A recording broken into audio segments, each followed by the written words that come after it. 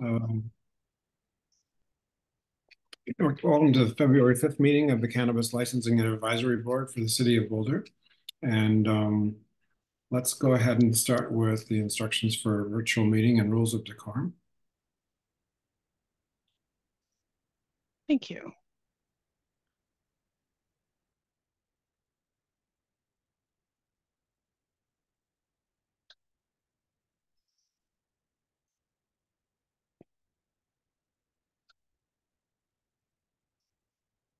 Good afternoon. The information is for public participation at Beverage Licensing Authority and Cannabis Licensing Advisory meetings.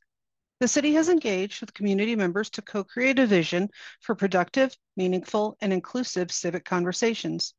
This vision supports physical and emotional safety for community members, staff, and board and commission members, as well as democracy for people of all ages, identities, lived experiences, and political perspectives. More about this vision and the project's community engagement process can be found at the link shown on your screen.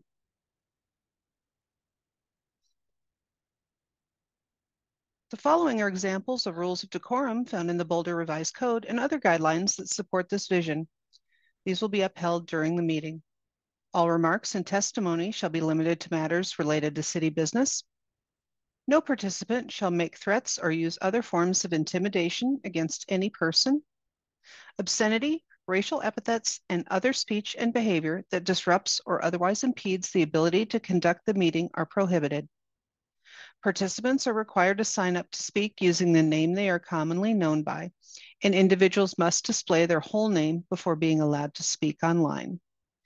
For the public, currently only audio testimony is permitted online.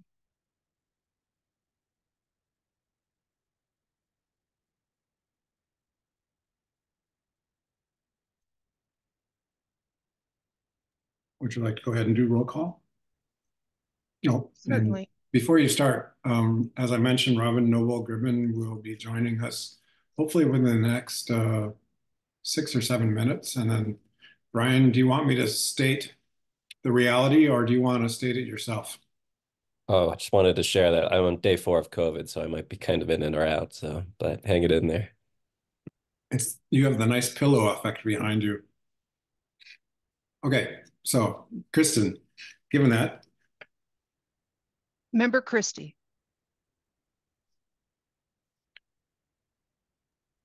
Present. Sorry. Member Daniel. Present. Member Green. Here. Vice Chair Keegan. Present. Chair Kuntzman. Present. And it was noted that Member Noble will be arriving late. Ex officio Member Thompson. Present. Thank you. We have a quorum. Okay. Do you want to introduce the other people in the virtual room first, or do you want to go on to the approval of the 2 sets of minutes? Certainly, I can do the introductions. I will let them speak if they choose to. From the City Attorney's Office, we have the new Deputy City Attorney, Roberto Ramirez. Mr. Ramirez, would you like to make any comment to the board? Good afternoon. Happy to be joining you. Thank you. And from the City Regulatory Licensing Division, we have one of our city licensing specialists, Sabrina Ragna. Sabrina? Hey, everyone. She's going to be shadowing me over the next several months on CLAB activities and processes and procedures. So you'll be seeing things come across from her in the next coming months. Okay. Welcome to both of you. And thanks for joining us. And let's go ahead and look at the minutes from the December 4th and the January 8th meeting. Any cause for concern, any corrections?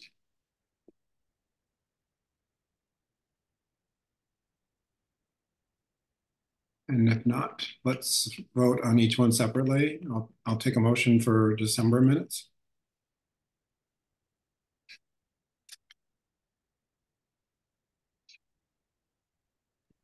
Brian motions to approve the December minutes. Okay, any second on that? Ethan seconds. That's Ethan. Ethan, your microphone is very distant, by the way. You want to do a hand vote, Kristen, or just aye or nay? An aye or nay would be a Okay, anyone opposed or abstaining? Okay, the ayes will have it. And then a motion for the January minutes, if no one has any concerns.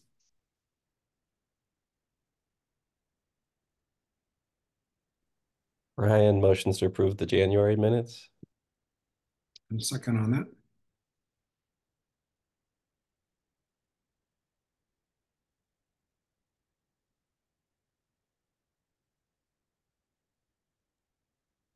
Ethan seconds. That's better. Gotta lean in. Anyone opposed or abstaining? Then the ayes have it. Let's go on to general public comments for the board. Do we have any? We do have attendees in our waiting room. So if you would like to make public comment during this time for the board, please use the raise your hand feature located in your meeting link webpage at the moment. Comments will be restricted to 3 minutes per speaker. Is there anyone for general public comment?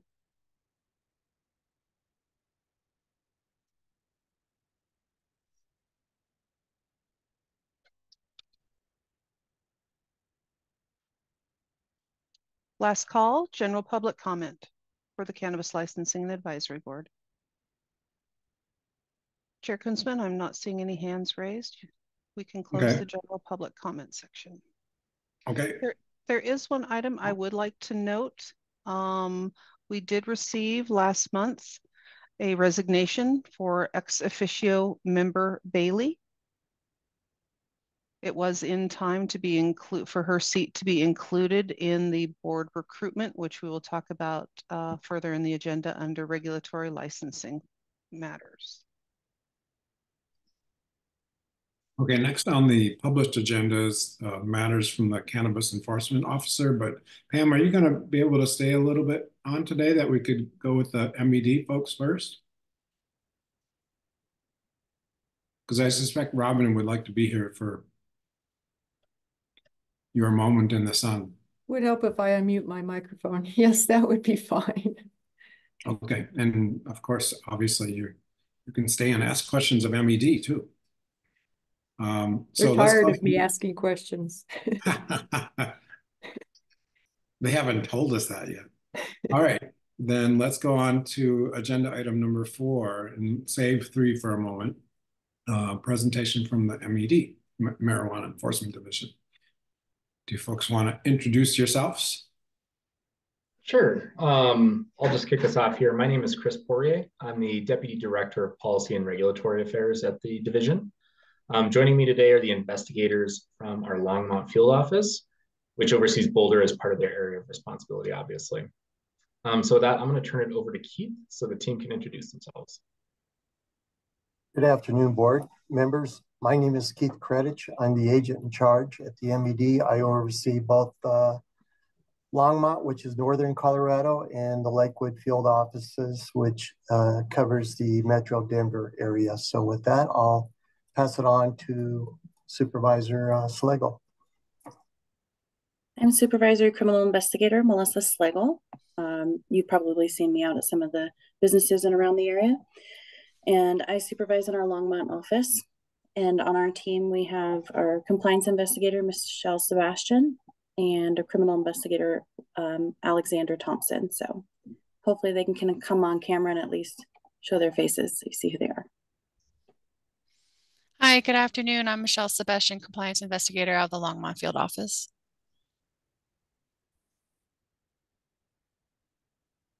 All right. Is Alexandra, excuse me, did she join without an MED attachment to her name? I have an Alexandra in the waiting room, I'm going to admit. That would be her. It says that she didn't get it approved. Oh, yeah, I just said Alexandra. I thought she might just be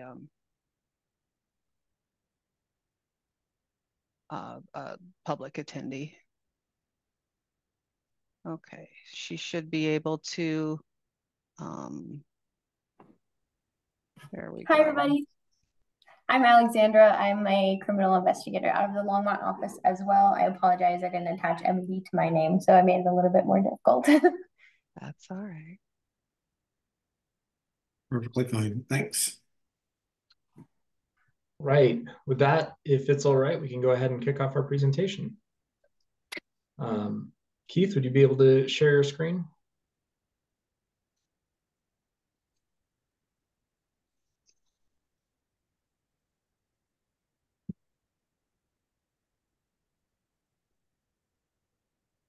All right, and I can see it if you're able to get into presentation mode.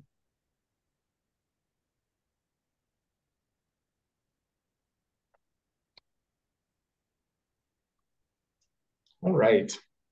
So today we're going to provide an overview of some of the rules that went into effect on January 8th of this year. There will be some new and revised rules, which we won't be covering in our presentation today. However, if at any time after today's presentation you come across a rule or a rule change that you would like additional clarity on, don't hesitate to reach out to us or submit a question on our website using the MED inquiry form. We're always happy to help. Also, as we move through this presentation, if at any time you have a question, please raise your hand or speak up. We don't need to wait until the end for questions. So yeah, as regards our new and revised rules, the first item you probably noticed is that the effective date was January 8th instead of January 1st, which is historically when our new rules go into effect. This was in response to stakeholder comments about the difficulty of implementing rules on January 1, a day in which the division offices are closed and no one's available to assist with any questions. So this year we started that on January 8th. So we're going to start our presentation today by covering the implementation of Senate Bill 271. The bill has three main components that required rule changes. First, it classifies hemp-derived and marijuana-derived cannabinoids into three classifications: non-intoxicating, potentially intoxicating, and intoxicating cannabinoids. It also allows for a cultivation facility to bring in seeds, immature plants, and genetic material from outside entities and licensed individuals. And finally, the bill authorizes the state licensing authority to promulgate rules either allowing or prohibiting the production of synthetic cannabinoids. And this bill affected multiple rule series, the 100, 300, 400, 500, 600 series. It was pretty expansive. So with that, we will go ahead and dive into the rules. So with Rule 3-110, and Keith, I think you need to hit it a few more times. So jumping into the rules with Rule 3-110D, some context here. So Senate Bill 271 included what's called a safe harbor provision. This allows hemp-derived product manufacturers located in Colorado to manufacture hemp-derived products that would not be permitted for sale in our state, but can be exported to a state that does not prohibit their sale. So the passing of this bill, the MED wanted to ensure clarity of our rules. So Rule 3-110D states a regulated marijuana business may not possess or transfer safe harbor hemp products. Next is Rule 3-1005D4. This rule added requirements for labeling of genetic material prior to the transfer to another regulated marijuana business, such that it must contain at least the license number of the transfer and cultivation.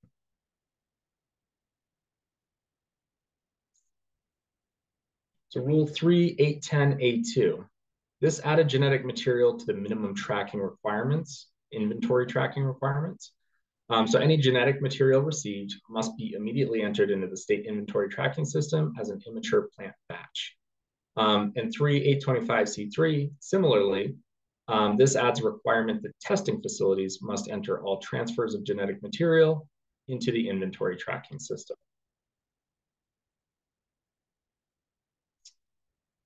Rule 3-905B33. This identifies what information is required to be obtained by the licensee for source genetic material. The name, address, license, registration, or permit identification of the party supplying the genetic material, all certificates of analysis, if available, and all records that document the chain of custody, how it came into the regulated sector. So Rule 3-335G.5, this rule relates to the production of semi-synthetic cannabinoids. It specifies that only research and development licenses may manufacture semi-synthetic cannabinoids, and that no licensees can manufacture, produce, possess, or transfer synthetic cannabinoids. So synthetics, completely banned, and only research and development can produce semi-synthetic cannabinoids.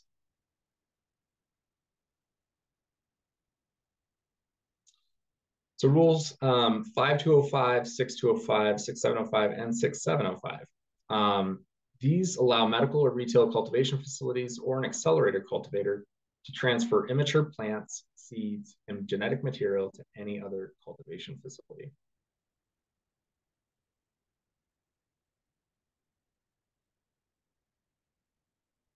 Next slide, thank you. Rule 6405H, similarly, this rule now allows a testing facility to transfer immature plants, seeds, and genetic material to another cultivation facility. Additionally, importantly here, the rule makes it a conflict of interest for a testing facility to perform testing for another facility that it has transferred immature plants, seeds, or genetic material to.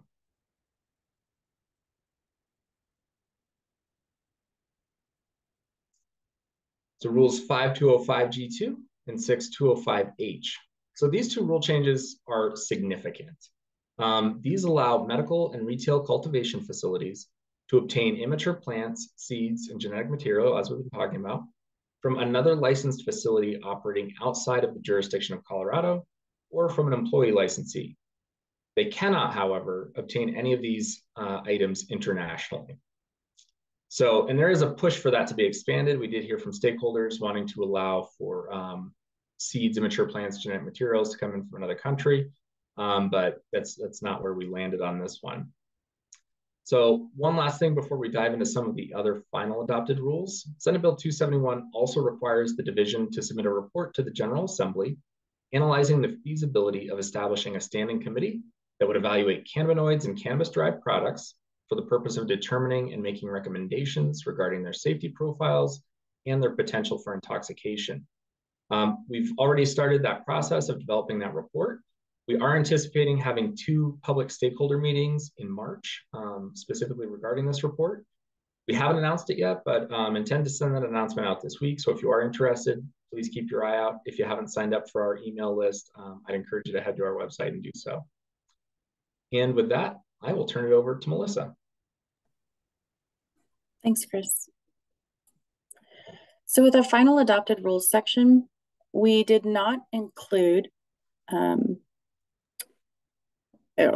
We did not include part 1 in our rule review today. However, we would like to point out there have been several new definitions or clarifications to definitions in this rulemaking session. We added the following definitions for genetic material, hemp product, intoxicating cannabinoid, microbial control step, notice of destruction, notice of embargo, safe harbor hemp product, semi-synthetic cannabinoid, and synthetic cannabinoid. We clarified the following definitions. Yes. Hold on one second. Kate's got her hand up. Yeah, I was just wondering if you could briefly explain the difference between the synthetic versus the semi-synthetic cannabinoids to the board, just so we understand a little bit more about. Is that possible? I'm going to jump in on Melissa's behalf. We have a couple staff scientists who definitely would be able to explain that. I don't think right now any of us would be in a good place to, but we could certainly follow up with the board if that's possible via email. Yeah, I mean, I would be interested to know more about that. We'll definitely get that over then.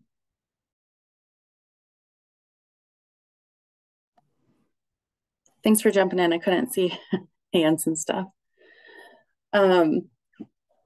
So we also clarified the following definitions: adverse health event to include an unexpected health condition, decontamination to indicate following a failed test, employee license to remove references to key licenses and support licenses, remediation to indicate following a failed test, and retail marijuana removed industrial from the definition.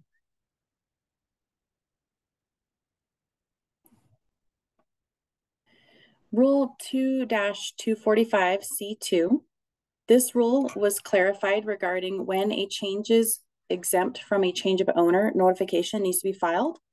All changes require notification except when the change is due to a change in passive beneficial ownership.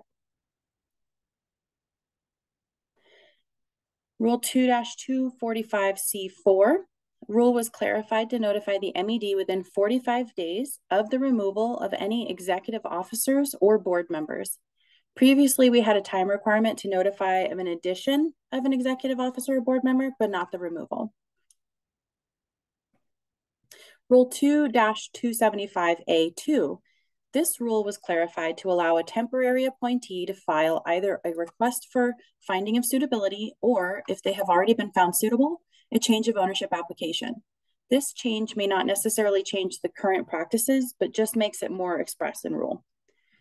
And we're going to go back to you, Chris.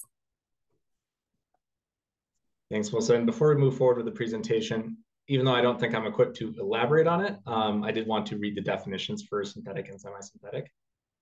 So a semi-synthetic cannabinoid means a substance that is created by a chemical reaction that converts one cannabinoid extracted from a cannabis plant directly into a different cannabinoid.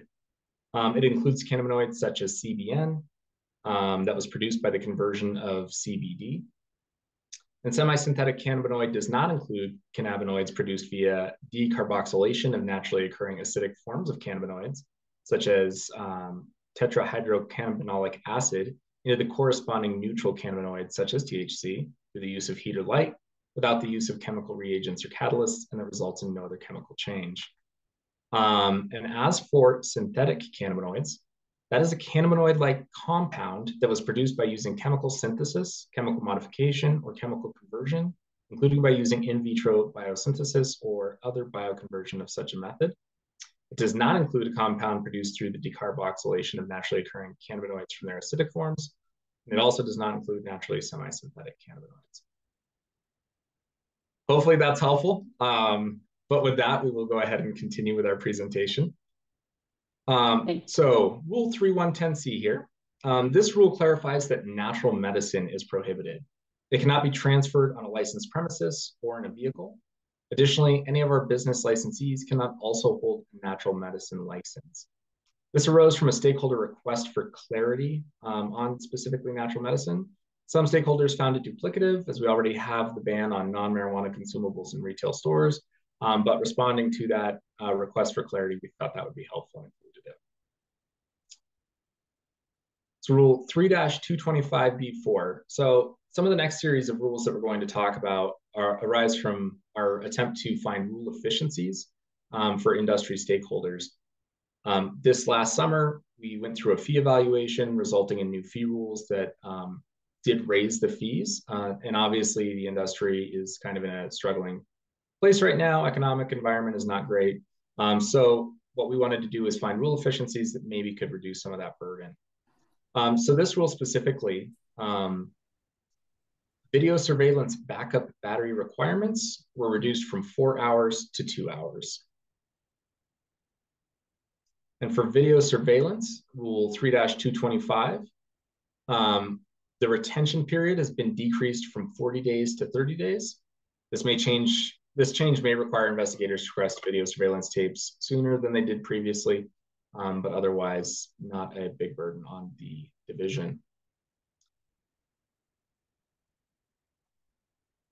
Going to Rule 3-320. Next slide. So these rule changes arose out of the Science and Policy Workgroup's recommendations. We now have the microbial control step, which is a defined term now, and it's a regulated process now. So this is where a business treats all of its flower after harvest, but prior to sending it for testing. So this was already occurring and it wasn't against the rules, but now we've kind of regulated this step and put some guardrails in here. So these 6 methods right here that you can see on the screen are the only approved methods for microbial control steps and decontamination at this time. The licensees do have the ability to request that the division approve other methods. But for now, these are the 6 that are outlined in rule and approved. So this Rule 3-320C and E also came out of a Science and Policy Work Group recommendation. C specifies safety measures that must be taken when using a microbial control step or decontamination.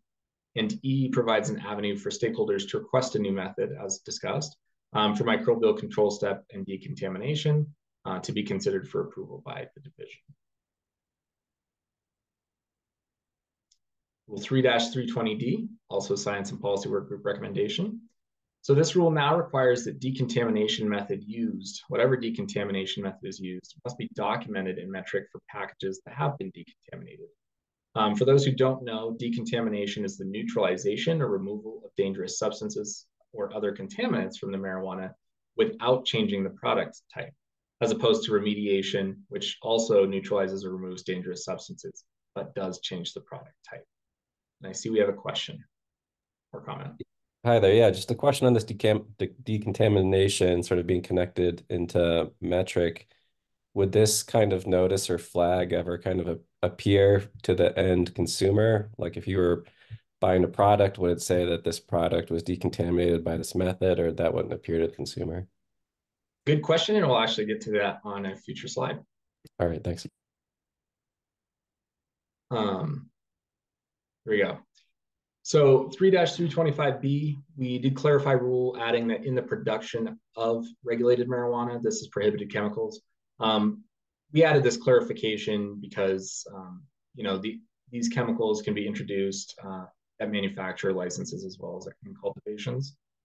And additionally, we added regulated marijuana product and hemp products on which any of the prohibited chemicals is detected is a violation of the rule. It's Rule 3-330D1B. This was also a Science and Policy Work Group recommendation. This added standard operating procedure requirements for decontamination and microbial control step methods.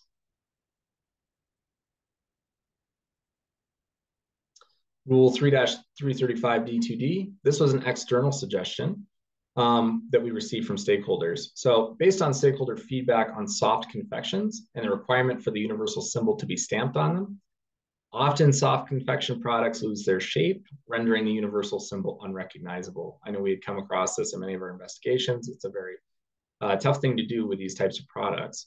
So what we've done is we've allowed for the printing of the universal symbol on the individual wrapper of the product for soft confections, as opposed to requiring it being stamped with the universal symbol.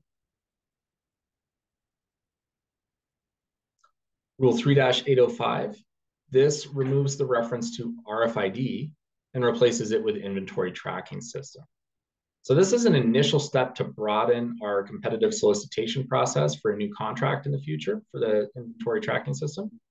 However, we do want to be very clear because there has been some confusion on this. The change in language throughout the revised rules, eliminating the references to RFID, does not remove the current requirement for RFID tags. Obviously, that is all Metric still will provide. The reason for that is the Department of Revenue and Metric are currently under contract until October of 2026, and the terms of the contract do include RFID inventory tracking tags.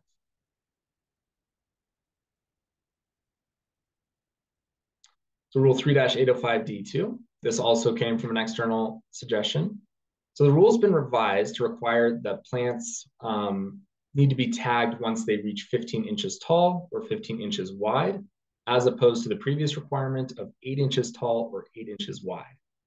However, with that said, the immature plant is still defined in statute. So an immature plant is still one that is 8 inches tall or 8 inches wide and will need to be accounted for in the inventory tracking system in accordance with our rules. Even though it does not yet need to be individually tagged, it needs to be individually tagged once it reaches 15 inches tall or wide. So Rule 3905A2 and 3905B, these are more rule efficiency changes. So we looked at our record retention requirements, did a review of those rules. And so these new rules are going to require the majority of records to be kept for the current year and the previous year, with a few exceptions that we will cover on the next slide. So in 3905B.5, we did add a section for records required for 3 years, partially required by statute, for example, tax documents. and books and records sufficient to show fully the business transactions of each licensee. Those arise from statute, but all of these are records that through our process determined did need a longer requirement than the current year and previous year. So Rule 3920D. This adds that a licensee must report a fire on a licensed premises to the rule. This came about actually from a local licensing authority who had a licensee fail to not only call the fire department, but also failed to contact the local licensing authority. Failure to notify can be problematic because we want to ensure that the consumer safety of any marijuana on the premises is good, as well as ensure the integrity and security of the facility. So this was a loophole that I don't think had been contemplated until that situation came up, but now it is a requirement. It's Rule 3.1015E. This is a new rule that was deemed necessary after making changes to decontamination and adding microbial control step methods. Kind of going back to the discussion earlier. So this rule is going to require decontaminated products to have a division-approved label beginning on July 1st, 2025 for consumer awareness. We're going to be working with stakeholders in the future to help the division with the design of this decontamination label. So that's something that will be in process. But the extended date is to give us time to work through that, and then that requirement will be going into effect. And so with that, I will turn it back to Melissa.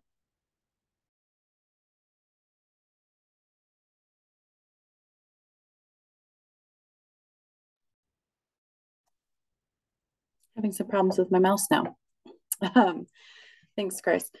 So Rule 4-120B6, this also came from the Science and Policy Work Group, as many others did.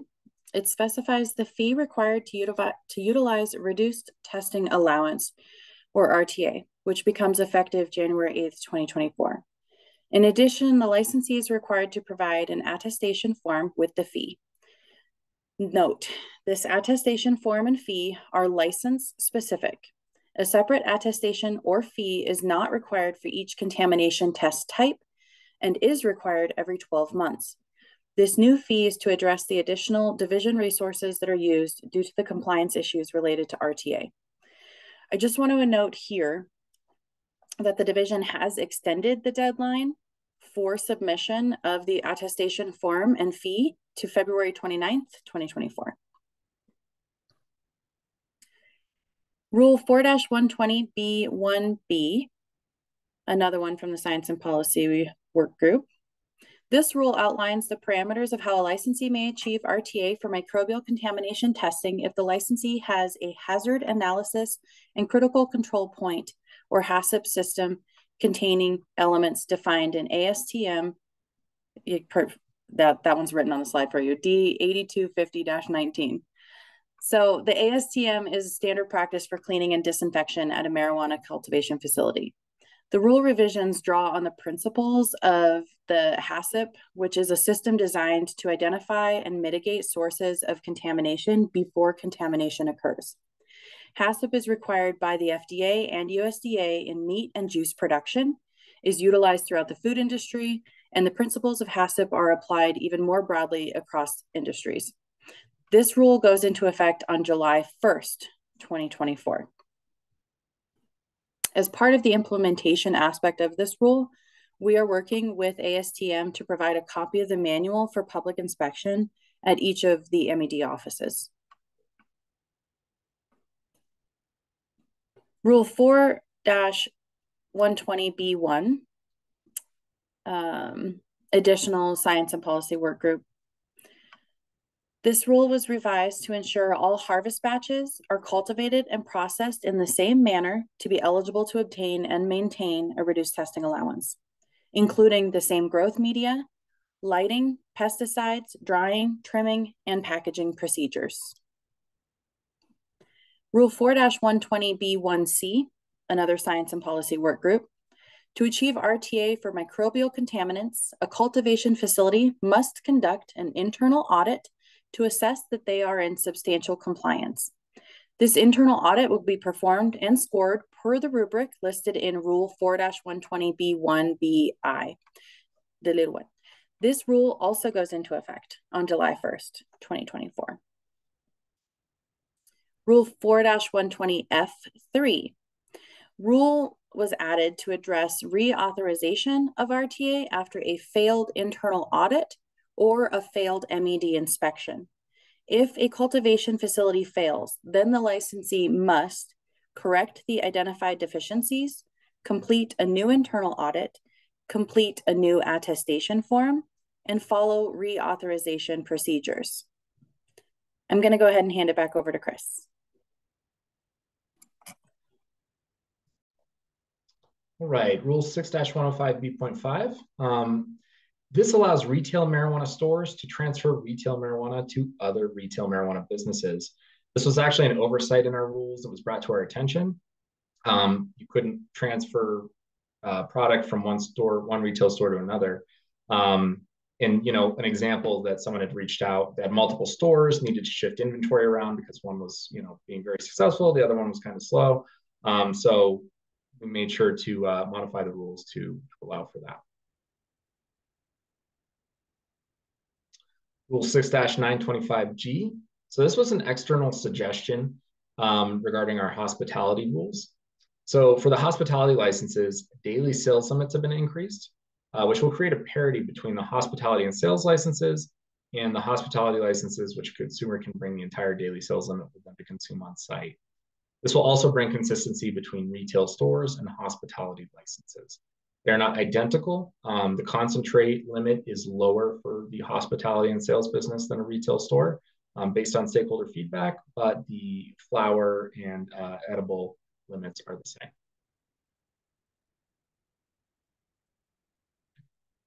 So 6-925B, this was another external suggestion. So we've added a requirement to rule that at least a portion of the product someone purchases at a hospitality and sales license must be consumed on site. This is just to ensure that hospitality and sales businesses don't also become another form of retail stores. Rule 6-925H1, another external suggestion. So we clarified the rule to require that the licensee's standard operating procedures include a process to ensure the consumer does not exceed the sales limitation and provisions for sharing of retail marijuana. And Rule 6-905Q, another external suggestion.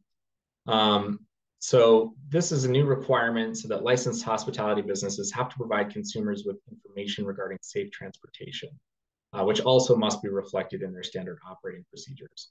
After hearing a lot of feedback regarding the various methods that licensees might want to utilize for providing information, including pamphlets, QR codes, flyers, we didn't take the step of mandating how a licensee must provide the information about safe transportation, just that they do so and that it's reflected in their standard operating procedures. At this time, we're exploring how the division can maybe support this requirement by providing examples or guidance, but that's something we're working on for in the future. So Rule 6-925B.5, we added the tangible educational resource requirements to the hospitality and sales businesses to align them with retail and medical marijuana stores. So if someone's purchasing concentrate, the hospitality and sales business will be required to provide them with a tangible educational resource. And that resource came out of House Bill 21-1317.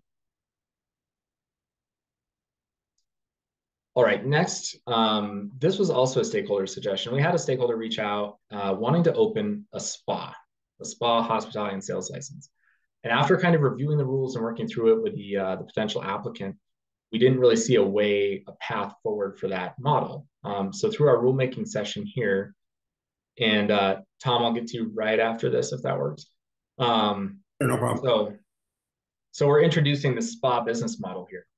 And we'll go through some of the changes that allow for that, but yeah, this came out of a stakeholder request. Tom. On the previous slide. Now, I'm only reading the summary of House Bill 21-1317, but it doesn't go into much detail of the tangible educational resource. Is there more? Is there more comprehensive description of what that is? Yeah, so the tangible educational resource is, well, obviously mandated by 1317. The division developed the tangible educational resource, and it's available on our website for licensees. So it's the same resource for everyone across the board. And like I said, retail and medical marijuana stores have been handing it out now for a couple of years. Okay, thank you. Yep. So going on to Rule 6-926B, next slide. So under these new spa rules, massage therapists must be licensed not only by the MED, but also by the Department of Regulatory Agencies. This was something that was discussed by stakeholders during rulemaking, but ensuring that we have people over the age of 21 and that we have the line of sight to employees on a licensed premises, we did land that the massage therapists would need to be licensed by the MED as well. Yeah, and just to make sure, we've got that line of sight and that regulatory hook. On several of the things, I wish I could see the comparison of what was before versus now. So I'm assuming on that last issue that massage therapists, if they were going to work in a hospitality or spa business, then so previously our rules didn't really complement this or consider this business model when we introduced the hospitality and sales licenses. So there was no discussion of massage therapists previous to this rulemaking session because it just wasn't contemplated. So if someone had attempted to open a spa or salon type business previously, since the massage therapist would be working as an employee of the business, they still would have had to have been licensed. So. Okay, thank you. Yep. And just for information, some of the requirements that made this not feasible, the big one was video surveillance. Obviously, people getting massages, that kind of conflicts with, DOORS rules or massage therapist rules on that. So that's kind of that was the impetus for addressing this through rule. So moving on to Rule 6-930B and B2. So to allow for this business model, we clarified the rule by removing the requirement for a consumer to consume in a restricted access area. And this also allows a massage therapist to apply a topical product. So this is part of that, having a space where the product could be consumed in the form of an application of topicals without being under video surveillance. So Rule 6-926C does address the video surveillance directly. So under this new rule, consumption areas for massage services are not required to be under video surveillance. However, all points of ingress and egress to those rooms must be under video surveillance. And additionally, no additional consumption is allowed within the massage services rooms, strictly the application of topical products. No smoking in those rooms, no consumption of edibles or anything like that. So rules 6-940C.5 and 2260D2. This was another external suggestion from stakeholders moving on from spa concepts. So for right now, for our hospitality licensees who have a mobile premises, previously they were required to get a PUC permit before they submitted their application, their initial application. And that was very difficult for some of them. There was a little bit of a chicken egg thing going on with PUC. So what we've done, we've revised the rule now so that they must receive the PUC permit prior to becoming operational. And this mirrors some other requirements in our rules. For example, for delivery licensees or for hospitality licensees, they also have to go through responsible vendor training, but we don't require that at the time of application. We just require prior to operation. All right, so we're going to finish today by going over House Bill 1021 and the rule changes that arose from that. So this bill, it clarifies the authority for the division to issue an administrative hold on the movement of medical or retail marijuana pending an investigation into alleged violations of the code or rules. And it further authorizes an embargo of regulated marijuana when there are objective and reasonable grounds to believe that the health, safety, or welfare of the public imperatively requires emergency action. And the bill also allows for an order of destruction of embargoed regulated marijuana after notice and an opportunity for hearing. Hey, Chris. Yes. Sorry, I've just been deliberating about something a few slides ago. It was part 6, rule 6926D. Yes. One more back, I think. Do you know what I know this is primarily about video surveillance, but do you know what the thinking was to not allow additional consumption in the massage service rooms? I think we wanted to be consistent with how we're currently treating hospitality and sales licensees and hospitality licensees, as well as, or just hospitality and sales licensees, sorry. But being consistent with that in our previous rule that consumption of, edibles, flour, vapes, et cetera, concentrate, occurs in a restricted access area, and restricted access areas are required to be under video surveillance. That way, that helps us if, for example, we had an underage sale at a hospitality and sales license. We would have the video evidence of that. So having that on video, like I said, it's consistent. It helps for our regulations. Having it in the spa room, obviously a conflict, but that's why no additional consumption in there. That said, there's nothing against someone consuming in the restricted access area before their massage. Okay, thank you.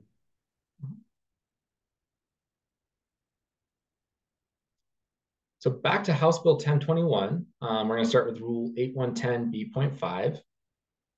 So this is our embargo section, and it's pretty similar to our administrative hold paragraph, which we'll go over next. But this is split into 3 parts. There's the notice of embargo, the effects of embargo, and the release or destruction of regulated marijuana subject to embargo.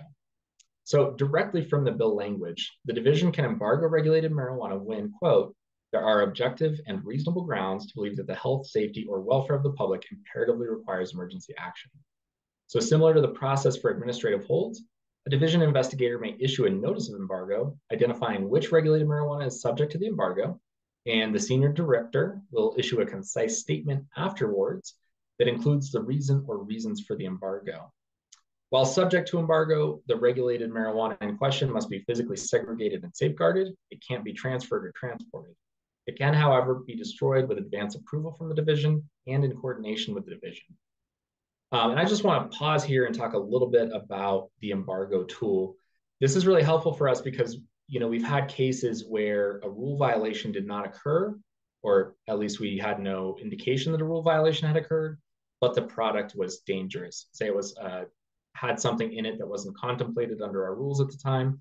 And I know we usually point back to the Ebola crisis where people were getting sick from vapes, people were dying, and it was due to a specific ingredient, something that our rules didn't cover. Fortunately, in the state of Colorado, we didn't have any reported deaths, and we did implement some emergency rules as quickly as we could to make sure those products were off the shelves. But this now gives us the ability to put those products on hold while we work through it to mitigate any ongoing or future harm and remove them from the stream of commerce. Ryan. So would this just be embargoing marijuana products? So I'm thinking of an example where, let's say, a pesticide is sort of discovered to be like a risk to consumers. Would you be embargoing the pesticides, or would you be embargoing the marijuana products that were treated with the pesticide?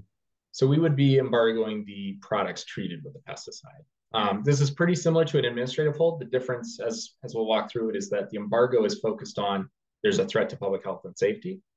And the administrative hold is focused on we're investigating a violation and we need to preserve this marijuana while we conduct our investigation.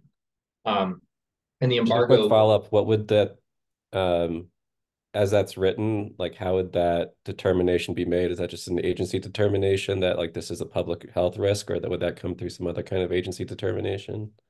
Yeah, that would be an agency determination. If we wanted to place something under embargo, or if we wanted to place something on administrative hold, it really depends on the facts and circumstances of the specific situation. Okay, thank you. Yep. The only thing I was going to add is embargo is a tool that the Department of Public Health and Environment has had for some time and used with much success to make sure that we only have safe products on store shelves. So with that, we'll move on to Rule 8-110B, also from House Bill 1021. And this one's all about the administrative holds. So B1A clarifies that administrative holds are used to prevent the destruction of evidence, diversion, or other threats to public safety pending an investigation of an alleged violation of the code or rules. And B1B expands the concise statement issued to a licensee. For anyone not familiar, after we place a product on administrative hold, we follow that up with a concise statement that outlines the reasons for the hold.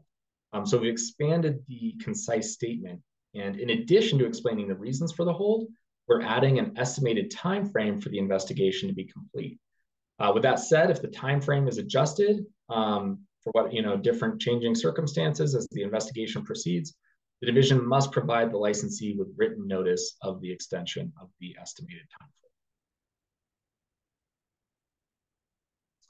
It's Rule 8-110B2E, also from House Bill 1021. So this covers the effects of an administrative hold. They're the same as currently outlined in rule without substantive changes, except that B2E explicitly gives the licensee authority to destroy marijuana on hold if there is no longer a need to preserve evidence, with advance approval from and in coordination with the division. This was generally already our practice, but this just makes it more explicit and outlines it.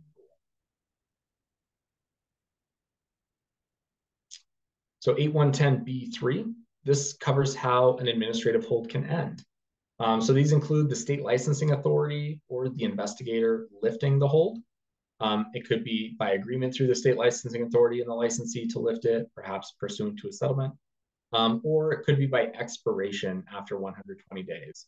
So this requirement was not previously in rule, but now we have put an expiration date on an administrative hold of 120 days from the time of the hold being placed, unless the hold is extended by the state licensing authority. Such an order to extend will identify the reasons for the extension, and B3D on the next slide here covers the factors that the state licensing authority must consider when deciding to extend. Again, the need to preserve evidence, existence of new or continued threat of diversion, failure to cooperate with division investigators, failure to maintain security and inventory controls, including record keeping, video surveillance, etc., failure to maintain all state or local required licenses, and the licensee's current tax non-compliance. So if an administrative hold is going to be extended past the 120 days, the state licensing authority has to take these factors into consideration and identify the reasons for the extension. So slide 50, or sorry, Rule 8220B4. This is more procedural. If we issue a notice of destruction on an embargo, that is obviously subject to a hearing before a hearings officer. So what we've done is kind of made it similar to our other procedures for requesting hearings. Must be made within 60 days of service, must be submitted by mail or hand delivered. And if a licensee receives a notice of destruction for embargoed marijuana and also has a pending administrative action, the licensee will have one hearing scheduled with the hearings division just to consolidate resources and make that easier for all parties involved. So those are all of the rule updates that we have today. Tried to keep it under an hour. Are there any questions?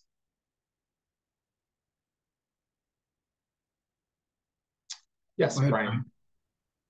Yeah, I guess this is not related to the presentation you had, but it's maybe a $420,000 question relating to just the contingencies that the MED has if there's any kind of rescheduling or descheduling that happens at the federal level, and what kinds of considerations if that scenario played out that you have in mind and like how that might trickle down to local constituencies like us. Yeah, I don't really have anything at this time I think I can share on that, but I can say that it's definitely something we're looking at and working on, recognizing that that may be a consideration in the near future here. All right, thank you. Any other questions? All right. Well, thank you all for having us today, and hope you have a wonderful rest of your week. Well, Chris, before you go, so we were holding off on approving a policy request form because it was singular and just one little part of what you discussed in your slides. It has to do, I'm trying to pull it up here. It's the amount of time to save video files from, I can't find it right now, but I remember it's The 40 days surveillance to 30 requirement days. going from 40 to 30 days. Yeah. Okay. And the reason why we held off on discussing it last time or even just approving it, because it seems like a pretty simple change, I'll admit. So we were expecting there may be a whole list of things that we may need to change Boulder, revised codes. I don't know, your thoughts on that, or I mean, I can't advise on if you should adopt any other of our rule efficiencies or anything like that, but we did cover, I think, all of the rule efficiency changes today that we implemented.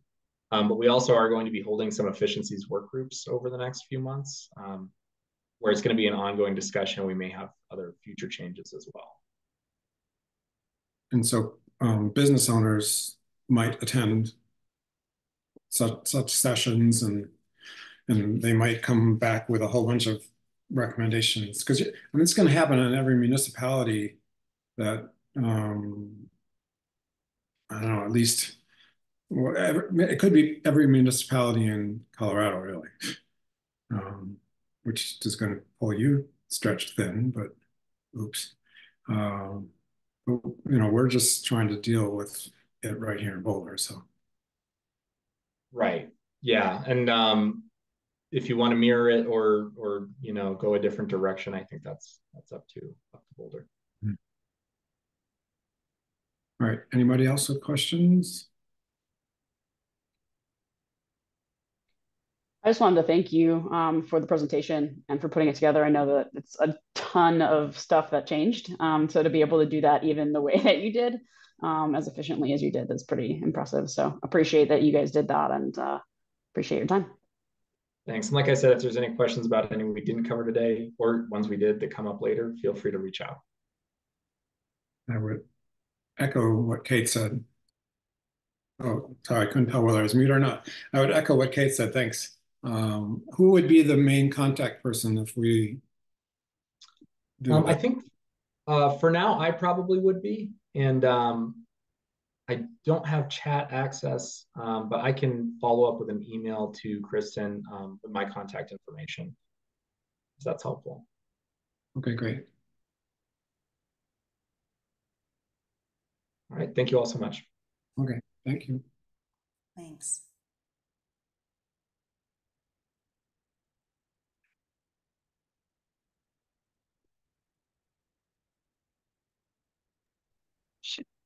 Chair Okay. Kuntzman, Member Noble did join the meeting at 3:25. If you would like to reverse back to agenda item number 3, matters from the Cannabis Enforcement Officer.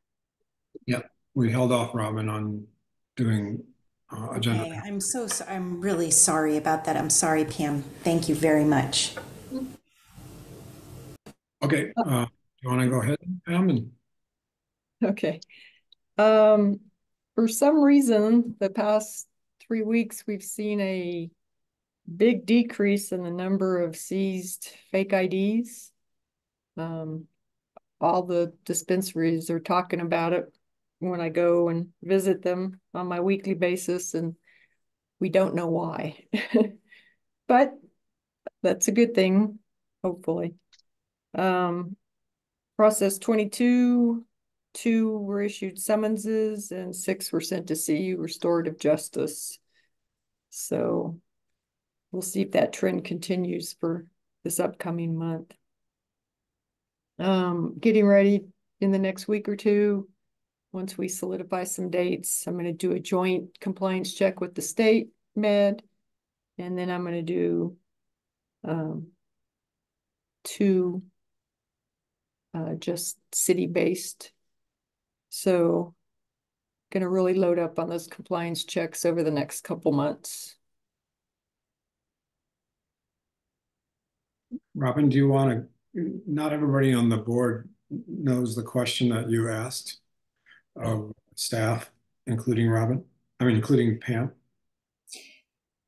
Yeah, I had asked a question that some parents had asked me about an establishment that I shared with Pam that they suspect of selling illegally to kids. And I wanted to make her aware of that and get an update on some of her plans for compliance. It sounds like you might be looking at that place. And yeah, is that where you're at, Pam? Or Well, I can only speak in general terms. Historically, on the Hill, we usually get complaints of a variety of nature from 3 different head shops / tobacco license holders up there. There's one that historically keeps coming up. So we're brainstorming, and we're going to do a focal attack, for lack of a better word, on that establishment and see if we can't get them to get back into the fold and play by the rules.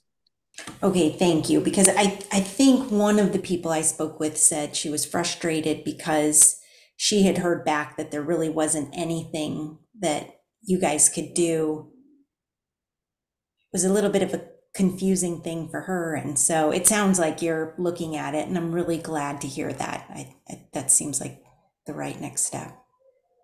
Yeah, there's different approaches by involving different agencies, including a few of the state agencies, because they have more enforcement authority.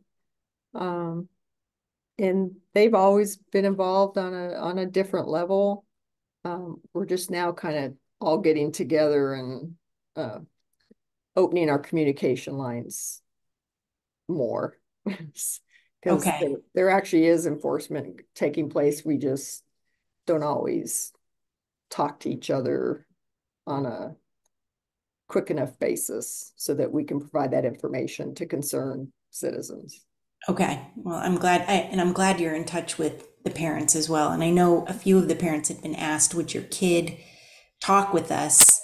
And from the thread I saw, the kids do not want to do that. So it's really tricky, but it does sound like that particular place is a real problem, or at least in the conversations that were had, that I heard. So yeah, and these types of complaints, and for us to do an effective investigation, we really need parents to let us interview their children.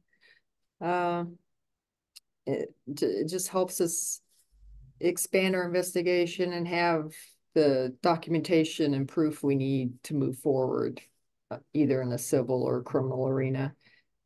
But, I understand the parents' hesitancies. It's up to them. So, yeah. Well, thank you very much for that update. I'm glad that you're love to hear from you again if there's more to share next time. Thank you so much. You're welcome.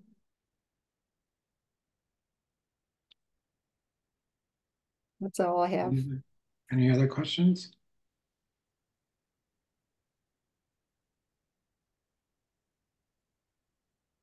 Okay, thanks, Officer Goodnight. Let's see. Next agenda item, do we have, is Christiana McCormick in the waiting room, or what's the story? No, Chair Kunzman, she is not. Unfortunately, she had something come up. Oh, sorry, Kristen, you go ahead. Your hand's raised. Yeah, go ahead, Kristen. Oh, no problem. Thanks, Kristen.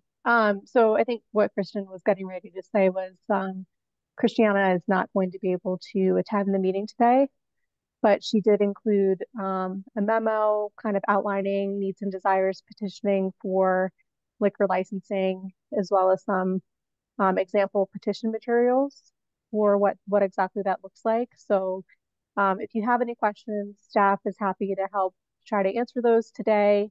Or if you have questions specifically for Christiana, we can ask her to come back to a future meeting. Andy, you can go ahead. Andy, go ahead. Yeah, no, something came up that was an emergency, so I'm sorry about that, and she apologizes. should free up some time for tonight, but she said she'd be welcome to come back next month or the month after if the board wanted. So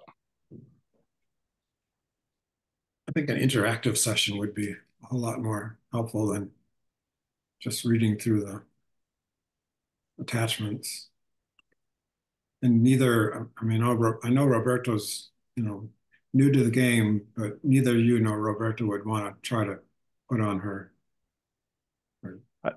I don't think so. I think BLA Oh. is unique and she's going to speak to that a lot better than at least I can. So. Okay. This is 4:13. I think we can go ahead and go on to policy suggestion forms.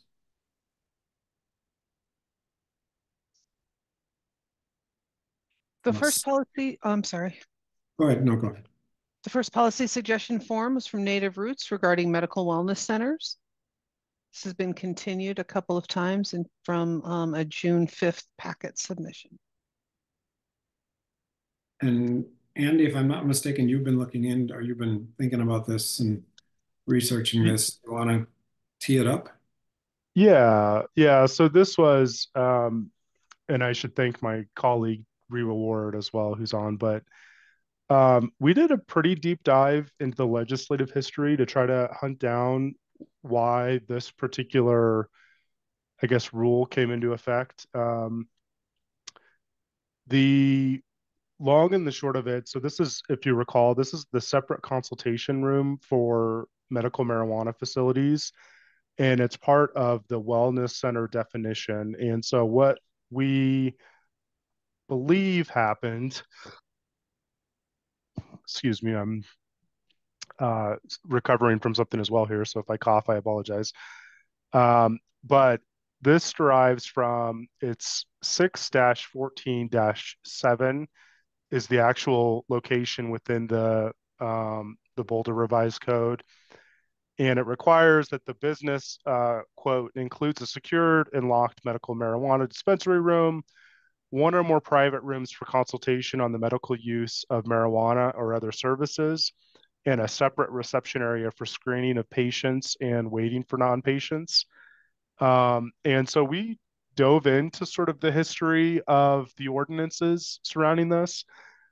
And the best we could tell, we also spoke with some colleagues, the best we could tell is that this is really a carryover of when medical marijuana was first getting, I shouldn't say first getting introduced, but it was being treated like massage and acupuncture and aromatherapy and some of these other sort of medical tangential uses. And so for purposes of the Boulder zoning code, those got lumped in together. And so I believe the actual policy suggestion form mentioned essentially why do we have this? Because we're not allowed under law to, make recommendations or give medical advice as part of these consultations. And so, or as part of this, excuse me, as part of the dispensation. And so the long and the short of it is that, and I'll kick it over for Rewa in case she wants to provide additional thoughts, but we didn't see anything under state law that would prohibit CLAB from recommending to change the Boulder City Council. That would obviously be the Boulder City Council's prerogative, whether to take that up. And we also have some thoughts about the process the board might use for pushing policy suggestion forms through sort of I guess a more robust consideration process in the future. But I mean, suffice it to say, we didn't see any reason why that can be removed. It would just take a little bit of drafting know-how, because that kind of requirement is built into a few different parts within the Boulder Revised Code. So, Rewa, do you have anything to add or any clarifications or anything? No, I don't have anything to add, but I did, you just hit on it. What I was thinking that, other portions of the code are intertwined with this, specifically Title IX. Mm-hmm. That was all. Thank you. Any more thoughts on streamlining a process? Rewa? I have thoughts on that, unless Rewa wants to go first. You want me to go? No, you can go first, Andy. Kate has a question. Okay. You want to go first, Kate? I was actually just going to ask about Title IX. Is that referring to like wellness centers or the personal service side of it? Is that where the tie is? That's the, let me pull it up here. The personal service side. Yeah. Yeah. Okay. Thanks. Yeah. So that's, anyway. And in response to Chairman Kunzman's question, the board has, at least my understanding is the board has sort of, it gets a policy suggestion form, discusses it, and then I think we know that as part of the board's authority, you can make recommendations to council. But I don't know how much thought has been put into what that process should look like on a recurring basis and when that suggestion to council should occur. And so that's a little timely because I know with council going on their retreat soon, they've specifically asked the boards to comment on what you're working on and to provide an update. So I think Riwa, Roberto, and I were discussing it would be helpful for the board to have a set process where when a policy suggestion form comes in, and this is just me spitballing as to what kind of we thought the process could look like. It comes in for initial discussion by the board members. If the board thinks they want to evaluate it further, then they could task staff in the city attorney's office with evaluating the operational impact of a change that may be requested by the policy suggestion form, along with legally whether the change would be permitted or if there's any legal pitfalls associated with it. The next meeting, we could come back and report on that. And then if the board still wanted to pursue it or consider it, that the board would then hold a public hearing to facilitate sort of that public comment and public involvement process on that particular topic. Following that public hearing, then the board would make a decision just like it normally would. And if the decision is to recommend a change, then that would be slotted for whenever, if you were going to do it semi-annually or annually, like kind of a single recommendation to council containing all the changes that the board discussed, went through, considered, and you're getting them in front of the council at hopefully an opportune time, but in any event, in a way that's going to make it so they, whatever they're focused on, they can focus on this and hit everything at the same time, hopefully, and move on. So that's in a nutshell what at least I thought the process could look like. I think the public comment portion is really important. That's one of the main reasons why this board is here, is to hear public comment and perspectives. So facilitating that public comment, but just having some sort of a consistent process where these policy forms can get moved through. So I know that was a lot of verbiage, but that's something that's been percolating in our minds that I just wanted to throw.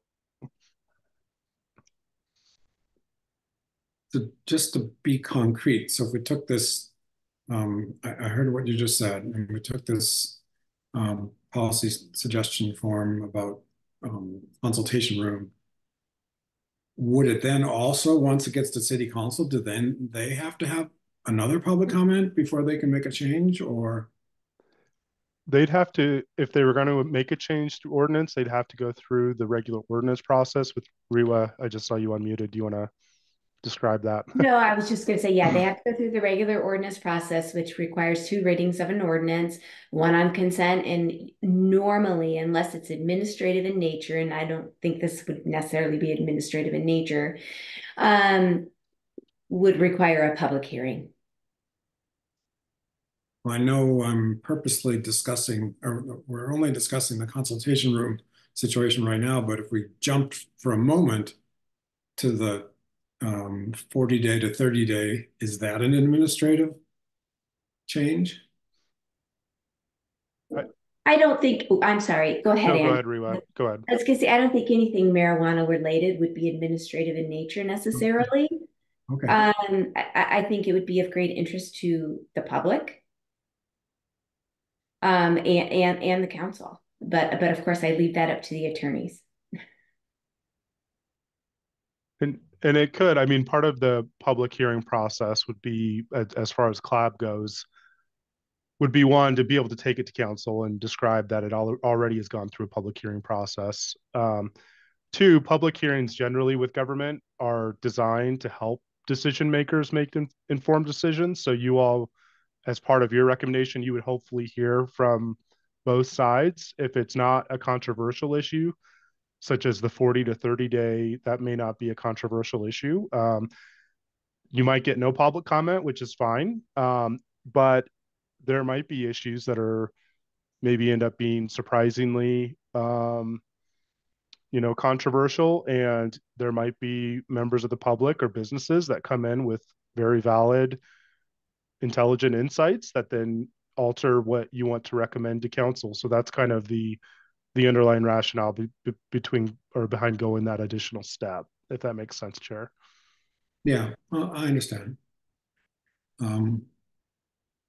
Okay.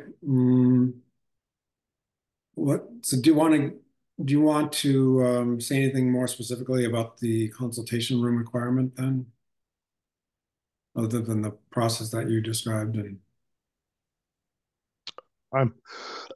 excuse me, I'm so sorry. I'm okay. It doesn't look like fun. So from a staff, oh, go ahead, Robin. Thank you, Tom. I just have a question, Andy. So you just talked through the history of where that, where the current rule is and why I think I heard you say operationally it didn't feel like a big problem to change it. But I'm thinking back to when we looked at social consumption and we had sort of a written opinion from the city staff that was actually a recommendation not to opt in for a variety of reasons. And I just wonder if the staff would issue an opinion on these things, if that's a possibility. Because while that, kind of overview of how the rule came about and what you think this change would or wouldn't do, I just wonder if there's things that we're not able to imagine as an unintended thing. And I'd like to make sure we're covering those bases before we make a recommendation to council. Yeah, I can't speak for staff, but I mean, we're happy to, like any sort of recurring form that you would like us to complete, or something like that to contain an explanation about sort of either CAO thoughts or staff thoughts. That's whatever works for the board. So Kristen or Rewa, do you want to weigh in? Or Kate, or you had your hand up there, Kate. I'll wait for them to respond. I don't have anything to add. Thank you. Okay.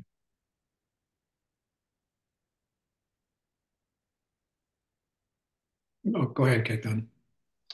I was just going to say that we in the policy suggestion forms, there is the staff use only section of the form, and if we do decide to move forward, then maybe we just adjust. I mean, it says approved action to be taken if any, right? Continued information, and then it says denied if it conflicts with state or exceeds funding or resources limits, so on and so forth.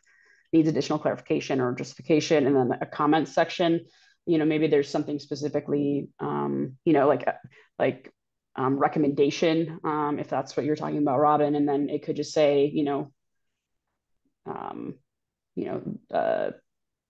maybe there's some language that the city could use that reflects no concern, or like, yes, like we don't have an opinion, but there's no operational impact, or whatever the language would be that y'all would want to do. But I think that we already have, at least the form has has that information there, and it would be a written record of what it is. So I think we could just use that. But I like the idea for the process, and I think that just defining the components of what part of the process we're in and how we move through it, I think all of that makes a lot of sense. I also think from a an operational standpoint. The consultation room, I think, is, I think there is really no current, I don't know any place that is using it. I don't know all of the operators in Boulder, of course. But I know that when working at the farm, we had a space that was there and we never used it for over 5 years at Root. At the medical facility. It was there. It was a room that was open, no storage, no anything. It was just a room that sat there open with a table and chairs. And I do think that the language in H2, 614.7H2, does kind of lead itself to giving suggestions or recommendations to patients about how to use the product in ways that is a little bit too far, I think, in my opinion. And I think that we should stay away from that as much as possible.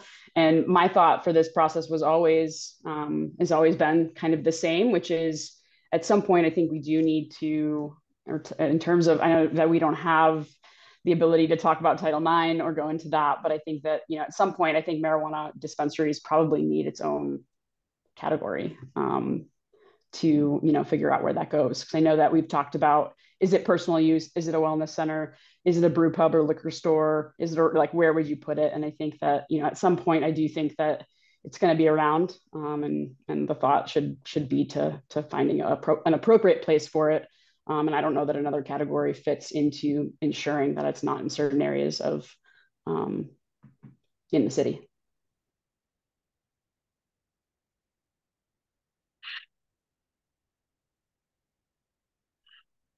Thanks, Kate.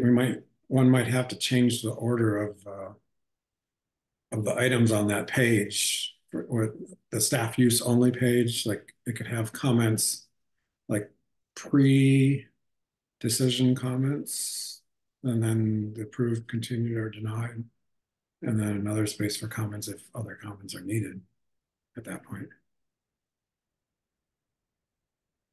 What do you think about that,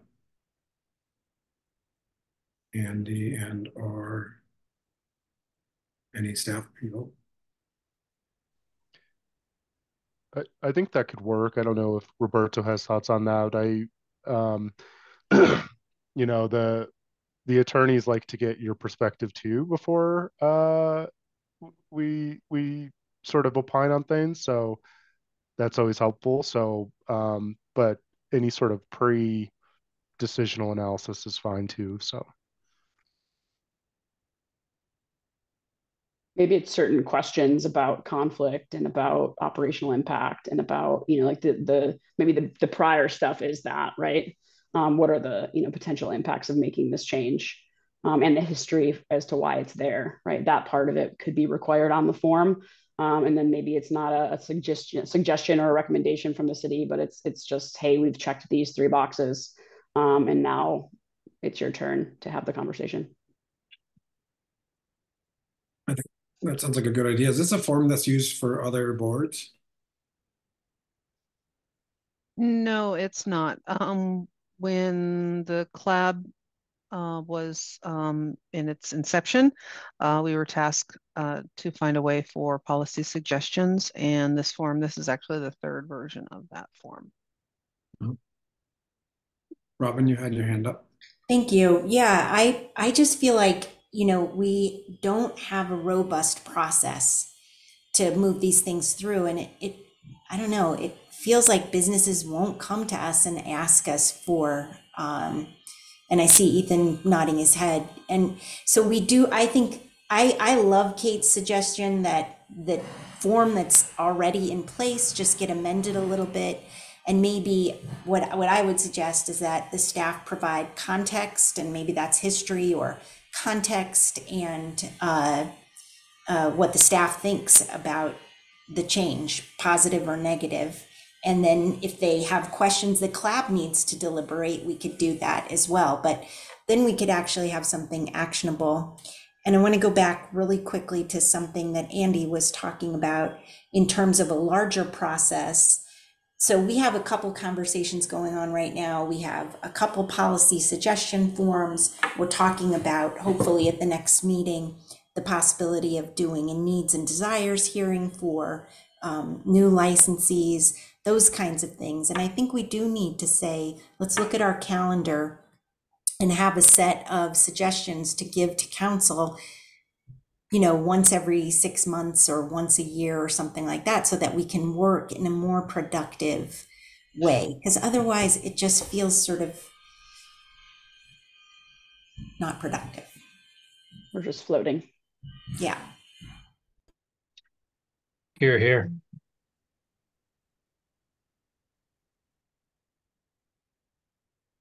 Well, our planning meeting, I made an analogy to, we don't want to be considered like the when somebody applies for a permit to do some alterations on their house, you know, how people in Boulder like to complain about how long that process, or their business too, how long that process takes.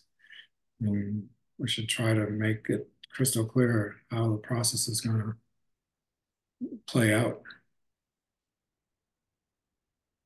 So, Kate, what were the three elements that the consequences, history of how, you know, the situation ended up the way it did? And what was the third component? Just thoughts from staff, or?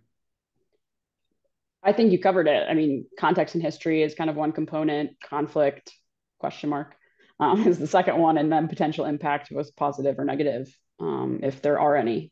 Those are the three that I identified. Not to say that they're the only ones, but just the ones that I thought of just now. Yeah. Anybody else have any other ideas on what to add for?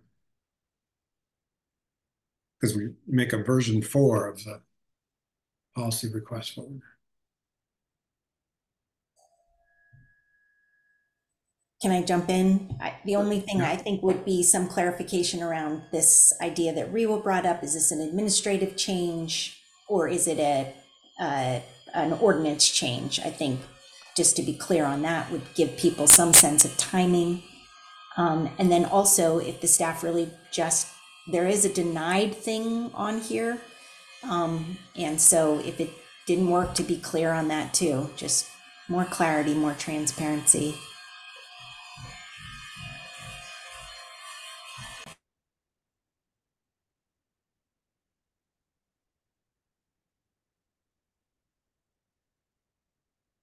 Well, can we go ahead and discuss as a board this policy suggestion form? The first one, I mean, the one that's been on our, that was presented back in April of 2023. Tom, I think you obviously can. I just I wonder if it wouldn't be helpful to at least open it up for public comment at some point, like have it as a separate agenda item for public comment with some sort of notion that you're going to be adding it, or consideration for adding to for recommending change to city council or something to that effect, just so the public has a chance to come in and speak before the board deliberates and sort of makes a decision whether it's going to move forward or not. Well, I assume that we were going to be doing that maybe next meeting. Oh, okay. If it goes forward. I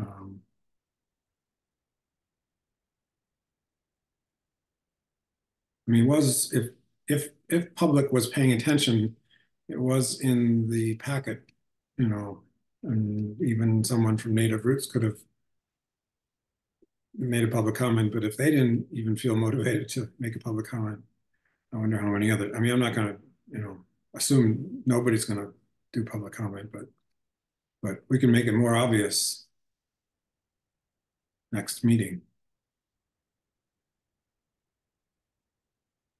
Anyone's thoughts on just the policy suggestion form as written? Go ahead, Ethan. Can you hear me all right? Yep. Now we Okay, can. great. I support it, and I think, you know, we discussed this when it was originally introduced. Native Roots representation, I think, said their bit. They probably are just hoping that the policy suggestion form and the process surrounding that is going to proceed as it should. But anything that can bring the BRC closer to alignment with the MED's rule set, that's a win in my book. It helps to alleviate any sources of confusion. So fully support it. I'd like to see this move forward, and if we need to outline a streamlined process for policy suggestion forms to get pushed all the way through to city council, let's make sure that's a priority.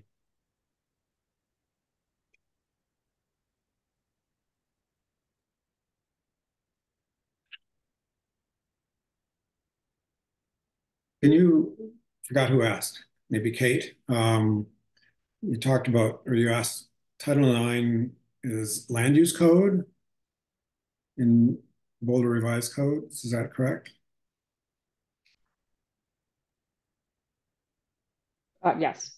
Yeah, city can answer that too, but yes, Title IX is land use code. And is there a particular chapter and or subchapter that is applicable? So I was trying to find it. Well, I guess because they didn't list it in their policy review form.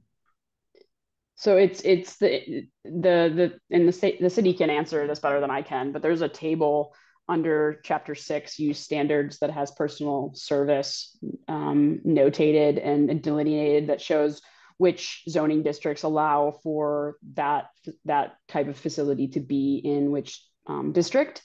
And so personal service is what has, it also has some in a separate section, something about the square footage limitations as well, which is like 1,500 square feet in a different chapter, or actually in a different section of the chapter. And basically in 616(7)(b), the location, it says that personal service use is for retail marijuana or recreational marijuana center. And so because it's defined as such, it's pinged around, but that's going to be, I'll leave that for the city, but that's the non-legalized way that I've been taught to understand it. Go ahead, Andy. Yeah, and I was just going to add the planning board, and Rewa, correct me if this is wrong, but I'm pretty sure the planning board has oversight over all Title VI issues. I'm speculating there, but suffice it to say that if it's zoning, there's another board that a recommendation we need to go through if we were going to make suggested changes to this 961. So that's why I think we're going to, the thought is we could just restrict the changes that are needed to Chapter 6, I'm sorry, not Chapter 6, the marijuana code 6-14-7. Yeah, if there were any changes that were suggested for a Title IX, because the CLAB doesn't have any purview over Title IX. Planning would be involved.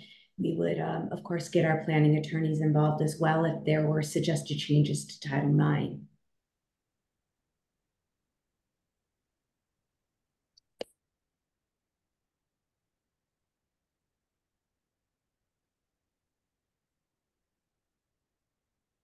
Go ahead, Kate.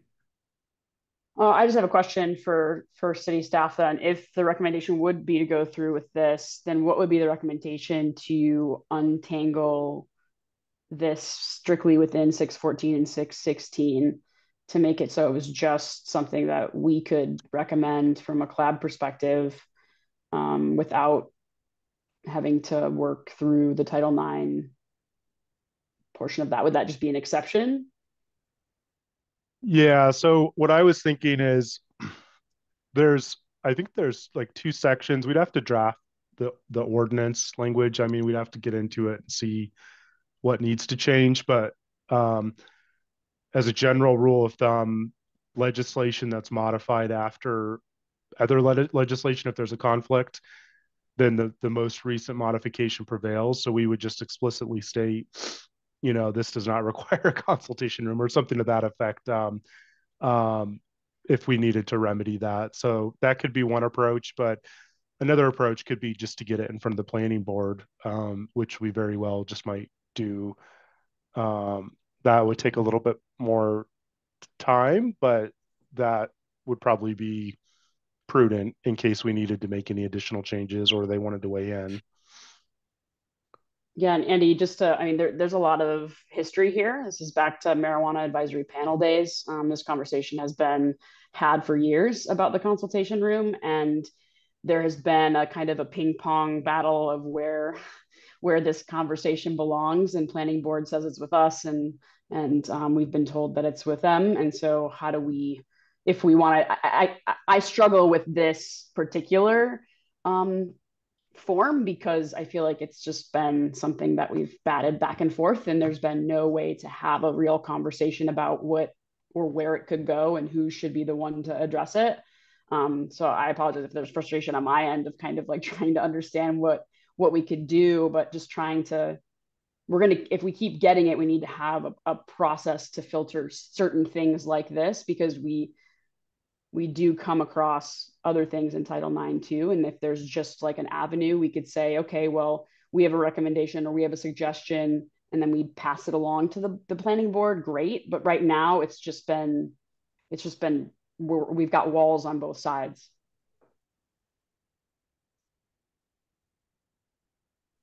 Yeah. And I hear that. You can always just make whatever recommendation you want to make to council, and they have the authority to approve it outright. But it could get to council and they could decide, well, they want to send it back down to planning board, or planning board might get wind of it and think, well, why didn't this come to us? So there's kind of I don't see what would stop you all from, if you wanted to send this to planning board first and say, this is a referral that we've decided this would be prudent and we're asking for your blessing, and just have that added as an item.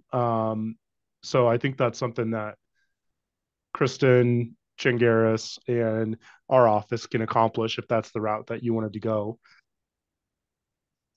Yeah, I appreciate that. I also would also say that I don't know, I don't have these pulled up right now, but the marijuana advisory panel had recommendations that came to this board at the very beginning, some of which were the Title IX recommended changes that were supposed to get on planning board's calendar at some point. And I know that it keeps getting put further and down the list because it's less of a priority, which fine. I just worry that this might already be on there. And so we're talking about a topic that we have already addressed and we've already put recommendations for at least from some panel or board in the past. And so if we're talking around something that's already on the plan that just hasn't been addressed, then we may be wasting our time. Riwa, did you want to say something since you came back on? Well, and to add, the BRC does state that the advisory board shall not involve itself in any review into the land use regulations, which is that Title IX. So obviously that came up at one point earlier, but that doesn't mean you all can't make a recommendation to planning board or make a recommendation for a change to 614. So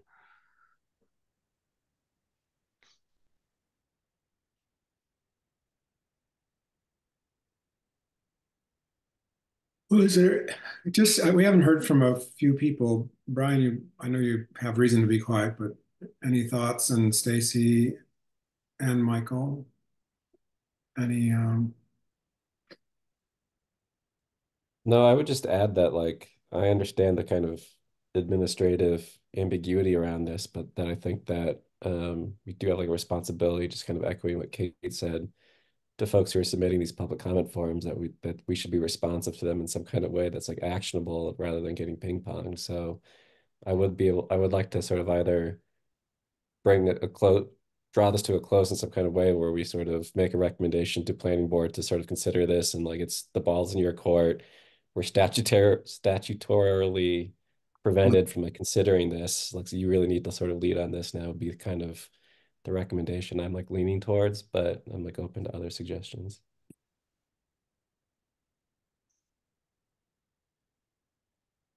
I don't want to put words in your mouth. Are you in general support of the change? I support the general policy suggestion that I think that as Kate and others kind of alluded to, I don't think that like cannabis businesses should even maintain the appearance of trying to provide medical advice. So the more that we can do to sort of strip that out, or the appearance that you can receive medical advice at a dispensary, I'm completely in support of. Stacy, your thoughts?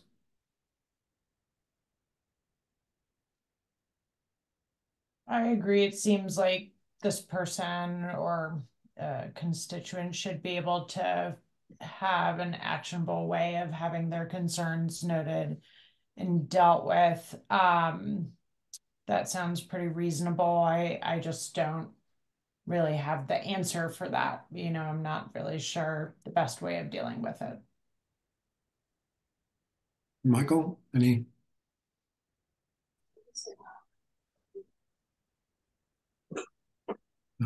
You're there. Yep, I'm here. No, I don't have any comment. I'm still like sort of processing this in my mind as to what's the best way to address it. In general, you're not opposed to the concept as suggested by the policy suggestion form? I mean, I'm not necessarily opposed to it. No. Okay. I mean, I'm just not sure what's the best way to go about doing this or handling this. Yeah.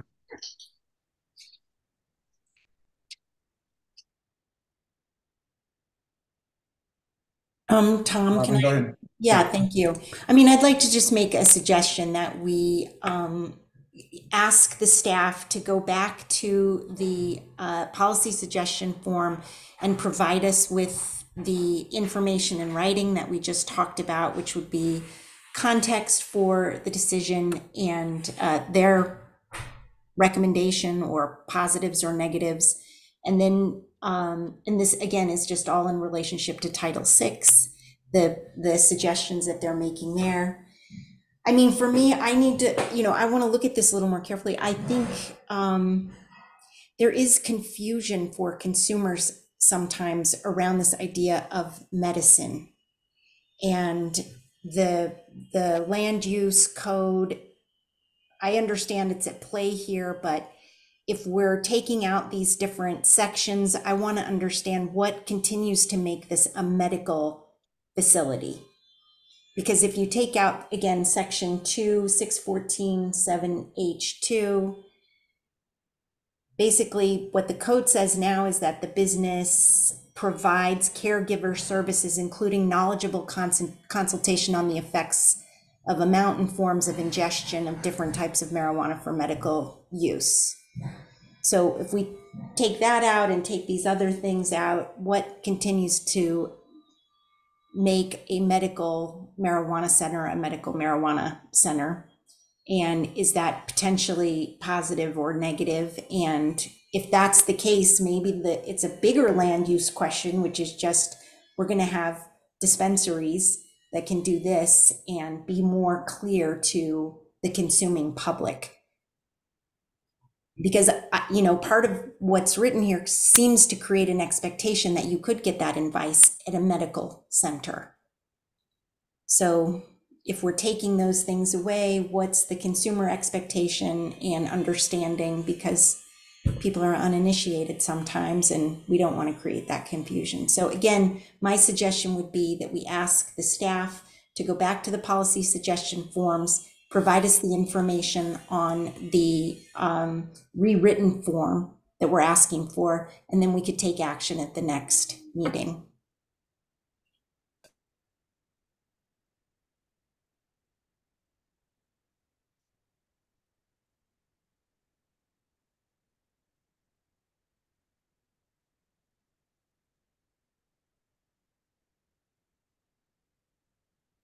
Who would, Andy, who, was it you or who would have to, do you have enough clarification from Robin as she just described? I think so. What I'm hearing is we should go back, maybe revise, and CAO should work with staff to revise the policy suggestion form, and then come back with a written set of recommendations or a written set of, I guess, analysis that you all could then apply and make a decision on. Is that correct? Yeah, and I mean, I'm not asking for an encyclopedia. I don't think anybody here, needs a massive amount of work, but where does the city stand? Where does the city staff stand on this particular question? And yeah. Okay. I think that would be helpful. That's fine in our view. I don't know, Kristen, if you have thoughts on it, or Kristen Teague. I think that's fine too. I just want to clarify, are you asking for us to do that for this particular policy suggestion form or all policy suggestion forms that we've received? What's the scope of the request? I guess speaking as the chair, I think it's two parts. One is redoing the policy suggestion form so that it has a comment period that leads into our decision making, with the three elements that Kate proposed. And then I think just with respect to moving forward on the two items in front of us today, the same kind of information that would be on future policy suggestion forms for each of those two items.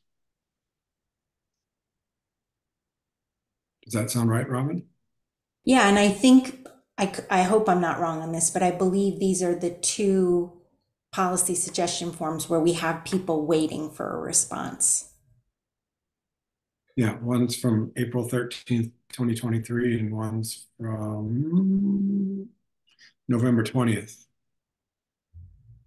2023.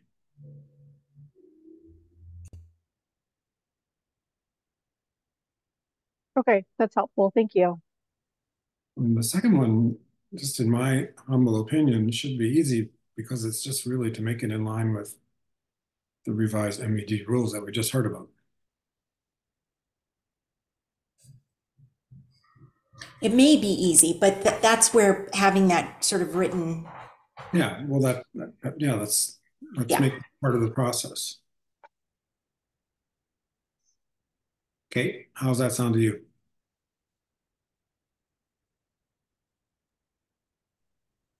Like all of it? Sure. Why not? Yeah. I mean, I'm a non-voting member. Y'all can y'all can make decisions. No, I mean, I think that it makes sense. I guess I'm always just curious. Yeah. I mean, I think that what I'm hearing is that people don't have enough information to vote on, or to make recommendations on either of these. So, I think that if we need more information, then we should get it, so that people feel ready to vote and make change or not. Okay.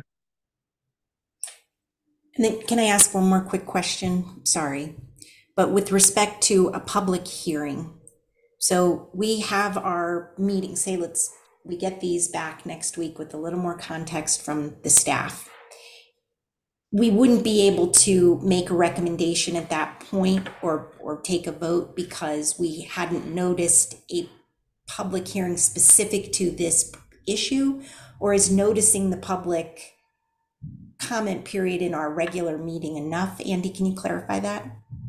Yeah, so there's a distinction between public hearings and quasi-judicial hearings. I think for this, it would just be like a public comment period with notice of the topic and the decision to be rendered. So it's not the full admission of parties or anything like that. There are no parties. There are no, there's no individual that's had a license that's at issue. So I just want to clarify that.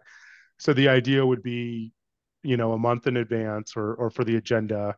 It'd be part of the agenda, which gets published in the newspaper, as well as online. And then you would offer it up as an opportunity before you deliberated to hear any other thoughts about it. And to the chair's point, you may not get any public comments, but you might get people, especially if it's material to industry or material to public interest or, whomever is interested, you might get people who want to come in and opine on it. And so that would be the idea, is to just give some advance notice that you're gonna issue a formal decision on this at some point or during that meeting following public hearing.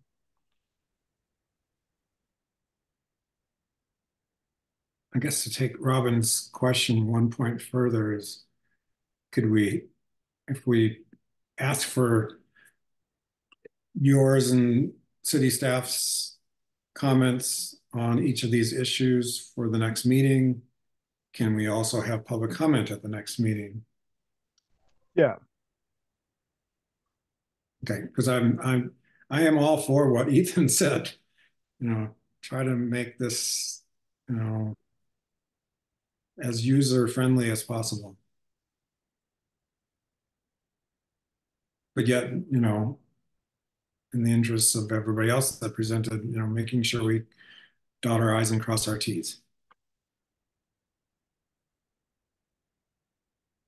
All right, do we have to have a motion to do what we just said? I don't think so. We can just work with staff to get it set up. So. Okay. Does anyone want to make any specific comments about either of the two suggestion forms?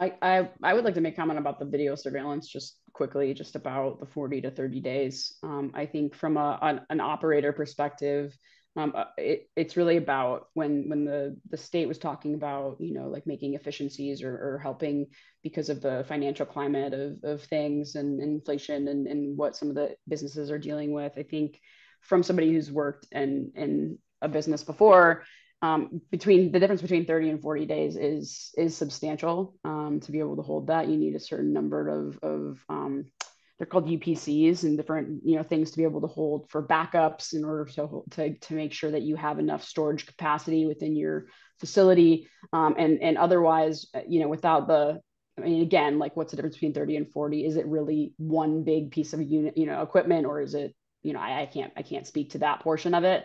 But what I can say is that it is a financial, burden, the longer that you have to keep recordings, and the likelihood that we had people coming in looking for something that happened, past that 30-day mark was typically just an inspector who was asking to see, whether or not you had 40 days. It wasn't that there was something they were looking into or that they needed to find that information.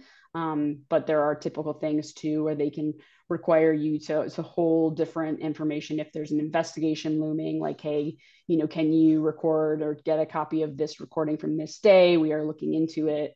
And so that you can hold it for, months after that date. So whether it's 30 or 40, I think that's where it's just like, does it matter to Boulder those 10 days? Is there value in keeping those 10 days?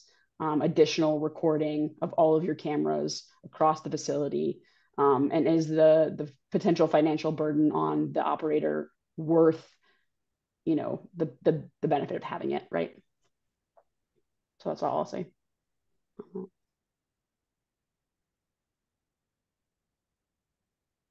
Thank you. Any other comments about either one of the two policy suggestion forms?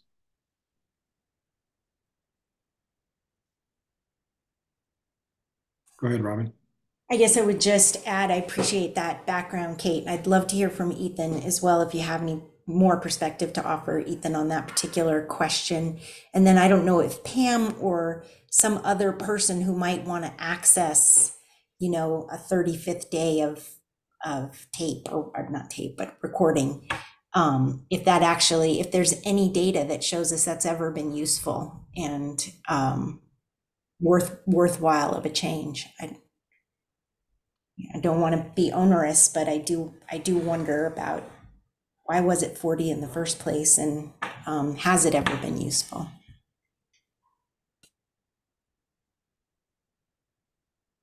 Yeah, I don't have too much else to add on to Kate's statements.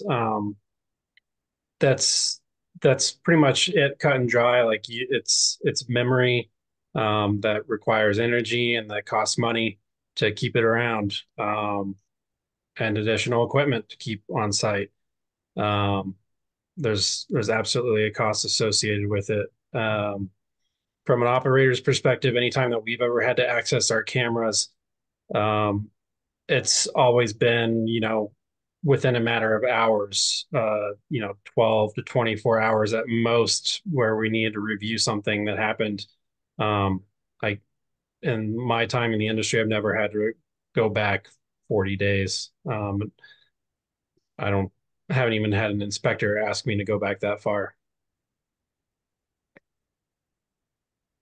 And you have a number of cameras at Green Dot. Oh yeah. Yeah.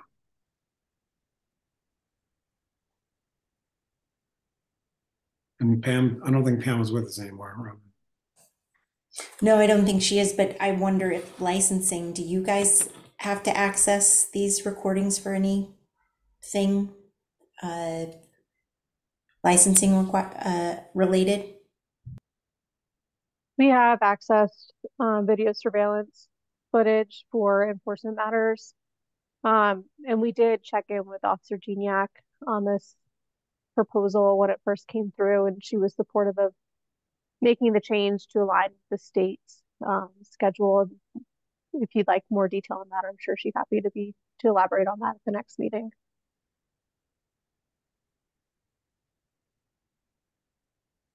Okay.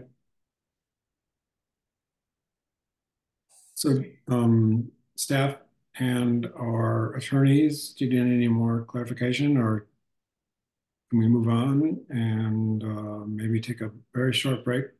Because I got to get the agenda back up here again, but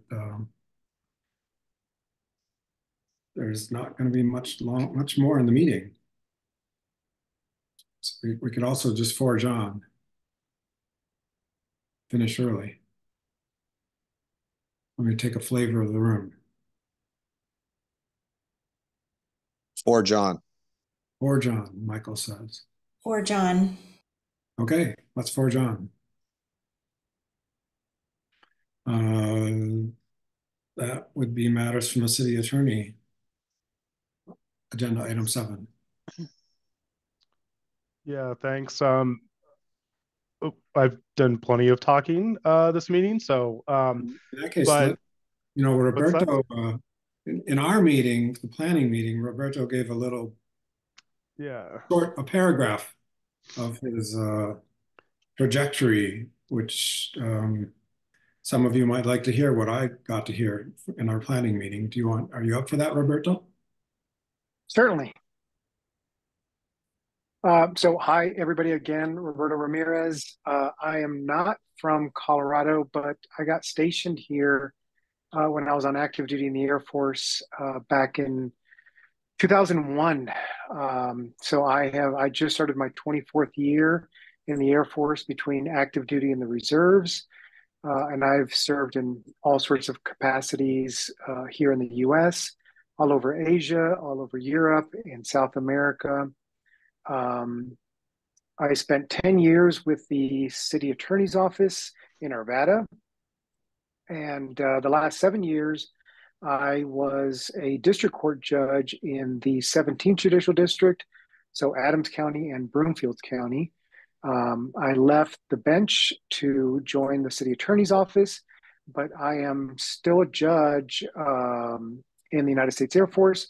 I'm a federal court of appeals judge, so in Washington, D.C., and I kind of split my time between the two jobs. Super excited to be here with you guys. Great, thank you. Anyone with questions?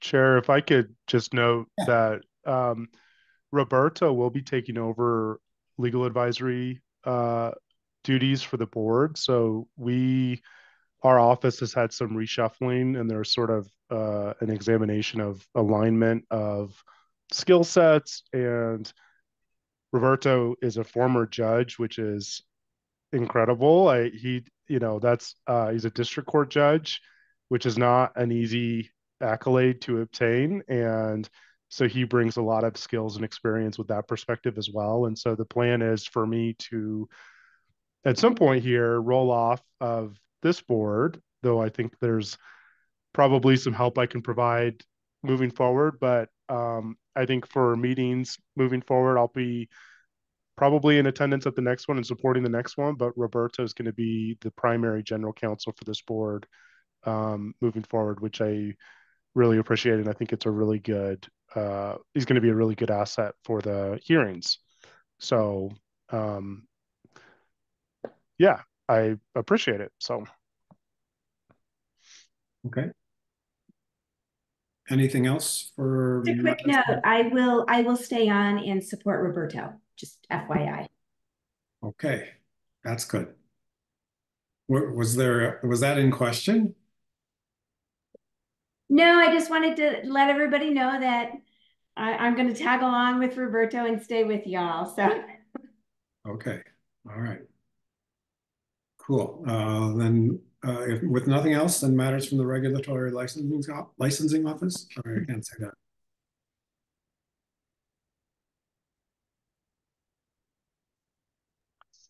Either of the Kristens? Yeah, I'm happy to take this one. So, a couple things on our agenda for today. Just a reminder about board recruitment. So the application window for board recruitment did close on the 29th. We received 4 applications for CLAB, which is a really great turnout. The next step is for council interviews, which will take place in mid-February, and then council will appoint the new members at their council meeting on March 7th. And then the effective date for the terms for the new members will be on April 1st. Any questions about that? Yeah, point of clarification. So with Allison vacating, will any of these, if someone takes Evan's seat or is chosen for Evan's seat, will some of the other applicants be considered for the ex officio? Yes. Good. And I'll just chime in. I looked at the applications. I'm not sort of reviewing these in any official capacity. But that 3 of them are from industry, 3 of the 4. So for whatever concerns that we might have had in the past about the difficulties from recruiting from industry to fill that seat, I'm grateful for staff and whoever else was able to sort of ensure that we had got 3 competitive looking candidates for that seat. Maybe it's Ethan too. Is that open to all of us, Brian? I wasn't aware that we could see the applicants. I will text you a link. Okay, thank you. I did try. Thank you for the recognition. Well, I was approached a few times, and I think I don't know who the applicants are, but I'm guessing that 2 of the 4 might have at least checked in with me. But I don't know that because I don't know who ended up applying. So I'm not taking credit away from you, Ethan. You get all the credit and the staff. All right. So anything else, Kristen C, Kristen T? Yeah, the other thing I was going to mention, Kristen Teague shared an exhibit with everyone this morning. City Council is requesting feedback from all of our city boards and commissions. They've asked for the top 2 or 3 community issues or opportunities on CLAB's mind, and the top 2 or 3 items on CLAB's work plan for the upcoming year.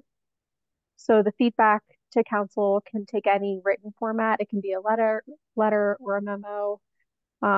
There's no specific format that's required as long as it's written.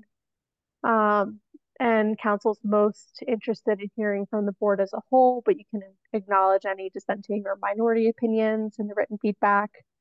So the deadline for this request is March 22nd, so we don't have a lot of time to pull something together. But we have this meeting and next meeting to have that discussion if the board does want to provide feedback to council. Any questions or comments on that?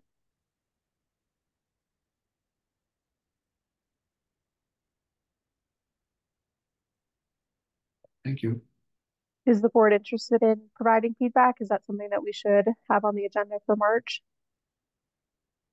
I mean, other than the process provided, or in addition to the process provided? Yeah, so if the board does want to provide feedback, it's going to need to be like a unified letter or memo that represents a consensus from the board. So if that's something that you'd like to put on the next agenda for March to carve out some time to have that discussion and pull something together, we can add that to the agenda. It's optional, you're not required to, but it is like a really good opportunity to provide feedback to council if the board's interested.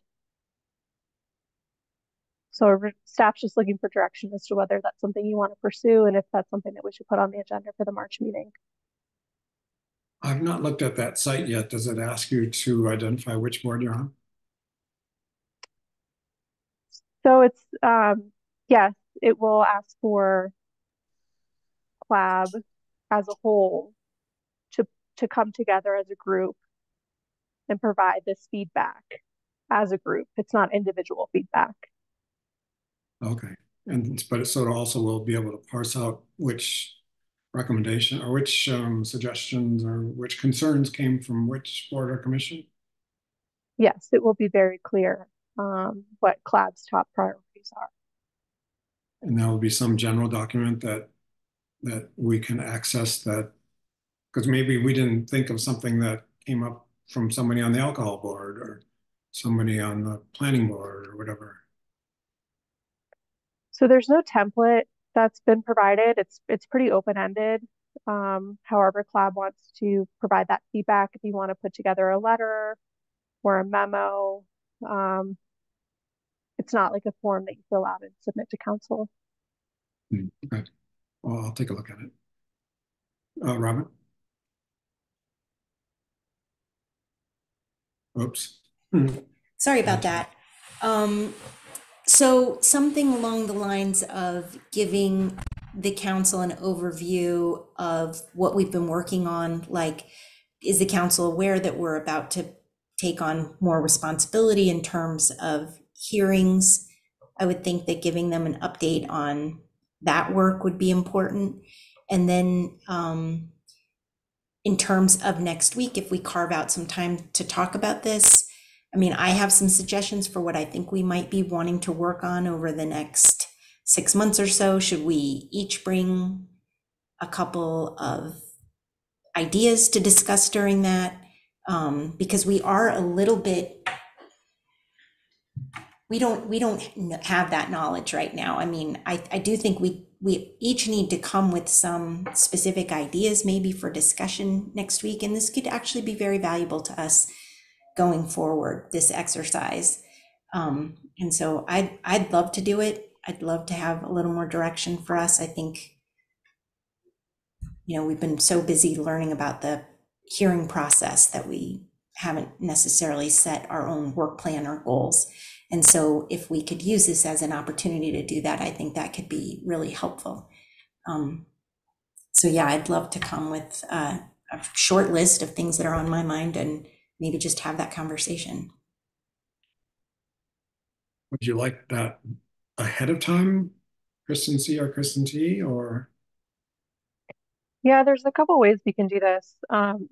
If board members want to email us individually with your top 2 or 3 items, we can try to put something together, like draft something before the next meeting and present it to the board. And that way you have like a document to start from.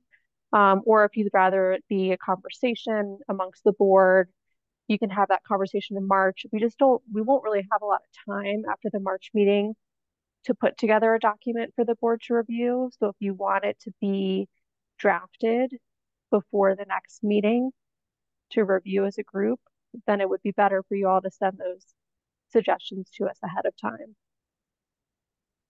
I guess it depends if the board wants to review a draft document at the next meeting or not.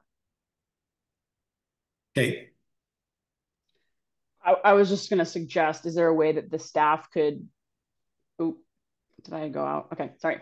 Could the staff like put together like a draft memo, right? That kind of had openings for the couple of topics for the community issues and the couple of topics for the, the two topics that we're working on. And so there was a draft memo kind of, discussing maybe where we're at, or again, I don't really know, but typically there's like a memo, like to Tom's point about like a form, right? There's no form, but like typically there's like a structure to that memo. So we could just see, visually what it would look like. And then we could just all come to the meeting with some ideas to have the conversation. And then we'd know kind of how we were plugging it in. And we could just type it in, or one of the city staff could type it in as we agree to it, and we could see it live, and share it on screen and just show this is what's going to be, as part of it. So then there would be this framework. We would all come with our ideas. And then by the end of the meeting, it could be like a working session. And by the end of the meeting, we have something that we can share. Yeah, we could absolutely put together a template and include that in the next packet. Kristen T. Oh, sorry, go ahead. Nope, that's all. Go ahead, Kristen. Oh, you're mute. Sorry, there's some big background going on behind me. So yeah, as Kristen said, we can definitely put together a template of some sort, but if you're going to email potential suggestions, I would like to remind that the deadline for packet materials is technically Monday, February 19th, which is a city holiday. So we would be needing to have that memo final drafted for inclusion in the packet to review and work on at the March meeting. We'd have to finalize that document on or before the 20th of February.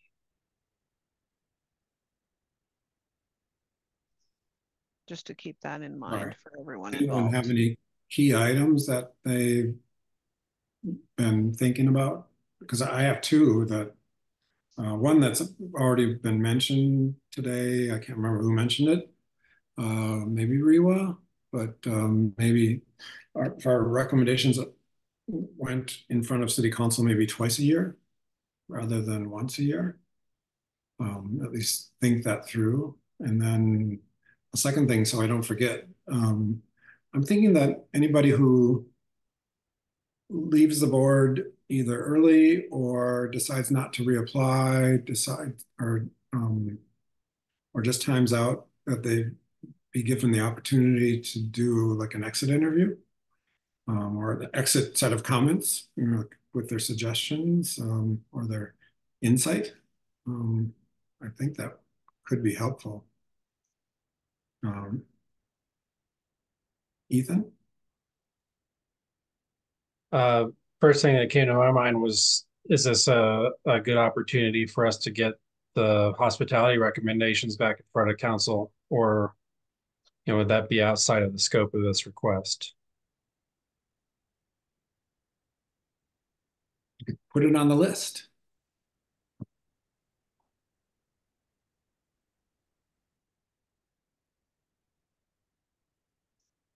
Any other thoughts that anybody wants to share now before? I mean, you can write them down and send an email to the staff too. Robin? The things that are on my mind are I've been thinking more and more about the needs and desires survey that the BLA does, as something that would be really add a lot of validity to the licensing process in Boulder for any kind of marijuana business. And I think that's really something that the board should look at. I know we didn't have a chance to get our questions answered today, but that's something I'm really interested in for lots of reasons. I am hoping that we don't go back to council with social consumption, but I certainly understand other board members' desire to do that, and I think it's worth a conversation. And I think back to what you started with, Tom, about a little more of a clear process for our board so that we are actually doing something and are responsive to the people who are asking us for help. So yeah, those would kind of be my top 3 things. Anyone else? You keeping note of all these? Either, okay, thank you. Thank you for that nod.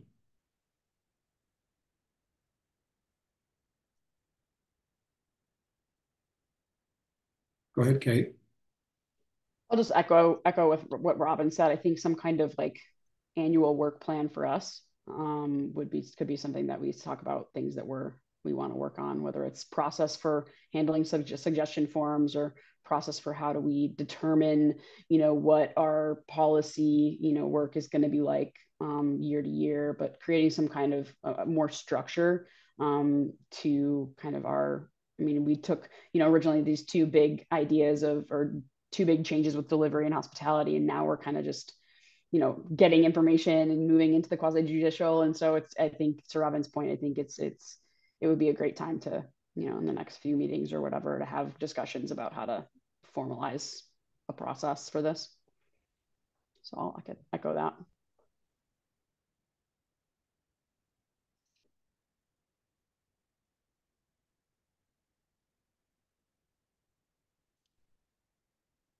I don't have my annotated agenda.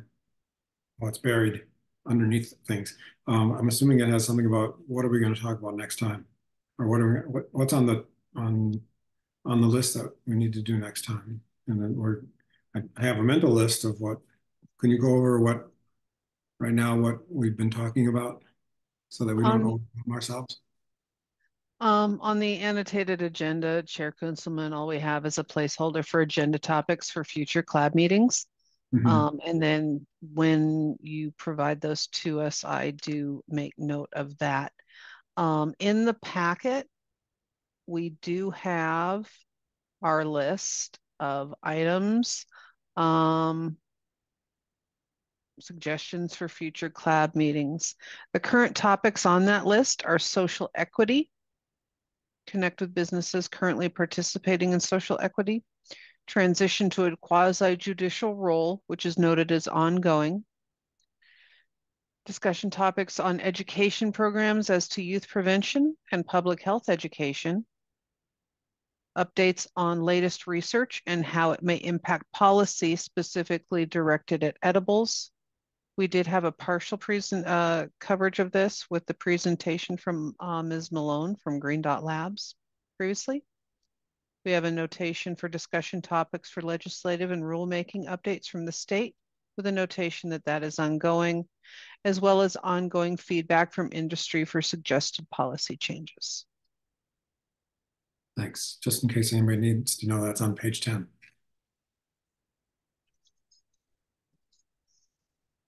It has a list of potential speakers too. Rather short list, but. All right, so just for next meeting, we're moving, no, I just buried Christiana's. I just buried this agenda. Christiana's presentation, we're going to do that next time. Okay. We're going to have feedback from staff on the 2 policy suggestion forms. And then do we have to have 2? I assume we have to have 2 specific public comment periods, one for each of them, as well as general public comment. Andy, you're mute, maybe. Yeah, yeah, you can just run them back to back with each decision. So open it up for public comment, take the public comment, and then go into your deliberation for the topic. And then for the next agenda item, open it up for public comment, take it, and then move into deliberation. So. Okay, and then there's recommendations from the staff, or just thoughts from the staff, or excuse me, thoughts from the members and our staff on future direction, future plans.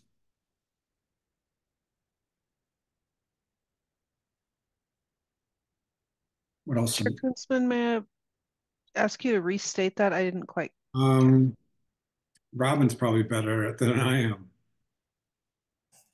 We were just going to have time to discuss the submission of a memo to City Council for their retreat. Oh, so it's the council directive. Yeah. Thank you. With input from, you know, all that want to have input.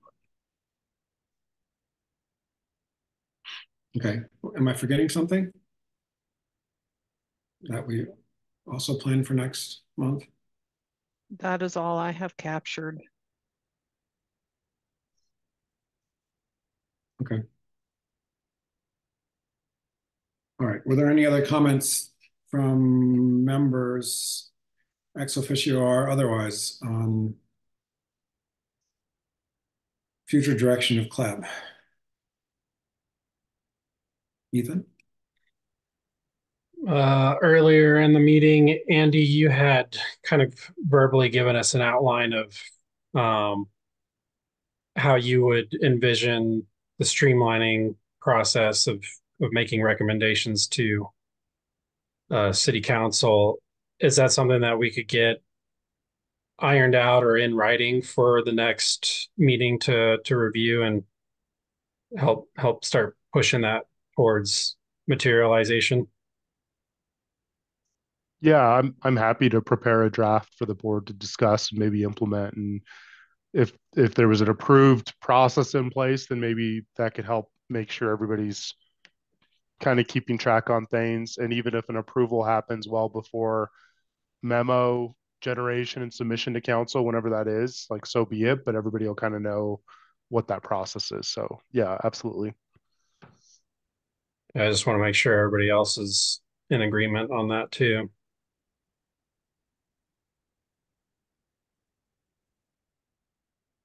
I didn't hear any comments to the opposition of that.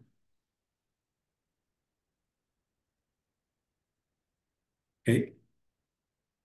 No, I'm ready to move on to the next comment. I don't want to, if anybody had any comments on that, I don't want to jump in too soon. Okay. But I just wanted to ask about, post the med conversation. I mean, we did, have a Q&A with them, but we didn't really have any discussion about anything that may need to be discussed or otherwise. So I just wanted to mention too, I don't know if anybody had any thoughts on those kinds of things. But I just realized that we had this big presentation, talked about all these things, and didn't have a conversation about maybe what things we could discuss further. So I don't know if people want to do that, but I just wanted to draw attention to it because I think in the past we had talked about a presentation and Q&A and then a discussion, and I think we just jumped past that discussion portion of that. So just. Yeah, that's a good point. Robin? I'm glad you brought that up, Kate. I mean, the one thing that came to mind for me as we were going through these detailed changes from med is that my understanding is that Boulder has to adhere to what med rules are, and then we can go a bit further. So the alignment, if something is misaligned, it would be Boulder needing to pull something back, is my understanding. But again, we'd want to look at the specific thing. But I did appreciate the presentation. I don't feel a sense of insecurity that we're out of whack, because again, anything that they say is something that we're beholden to. We can just go a bit further. So I just wanted to make that point. Thank you.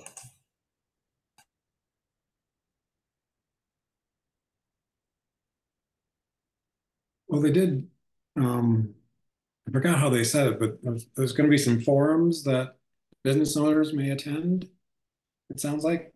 I don't know if those, Ethan or maybe Kate, or would those be announced? How would business owners know about the forums that they talked about? I think they were forums about future changes. So, they have work groups throughout the year, and then they have, sessions for the next like the annual legislation changes. I don't know if they plan to do that anymore regularly. I know in the past you could just find it on the website, and then you can sign up for their email updates. Anybody on the board could also sign up for that. It's not license specific. So that's typically how people are informed. Mm-hmm. Okay. Ethan, did you want to? Oh, hey, nailed it. Okay. Kristen, T? Yes, the Mr. Poyer with MED did send us over an email with some information and some links to items that he referenced in their presentation today. That will be included in the next packet.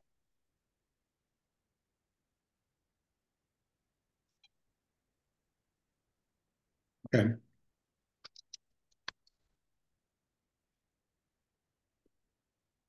Kate, your question's salient in that, you know, as we talked about it in the last, or maybe the last two meetings, that we're wondering if there's going to be more policy suggestion forms that will fall in, or, you know, being made to have something fall in line with the new recommendations, right? That's what we were concerned about. Or I think that, you know, the hope is that we'd be able to identify if there were any conflicts or things that we wanted to discuss. Obviously, we've been, you know, notified of the recordings, which is a big one. So that's obviously had a suggestion form. I wouldn't be surprised if somebody submitted one for a spa and thought of it differently than hospitality, but maybe they would think of it as the same. But you know, that's something that they talked about. We've talked previously about hemp and kind of how to handle that in Boulder. So they have different definitions for safe harbor hemp products and semi-synthetic, which I think would be could be something that we wanted to look into. I know that in the past we talked about hemp and how to handle some of the other you know, psychoactive components that are in the market that are not as regulated as THC. So just wanted to draw attention to, there were things in the presentation today that could have an impact that Boulder might want to take a perspective on, but nothing, you know, nothing that I heard or saw that would be conflicting, you know, of you know, even the 30 days is not really a conflicting thing, right? Boulder's allowed to be more restrictive. So there's no true conflict, in my opinion, there.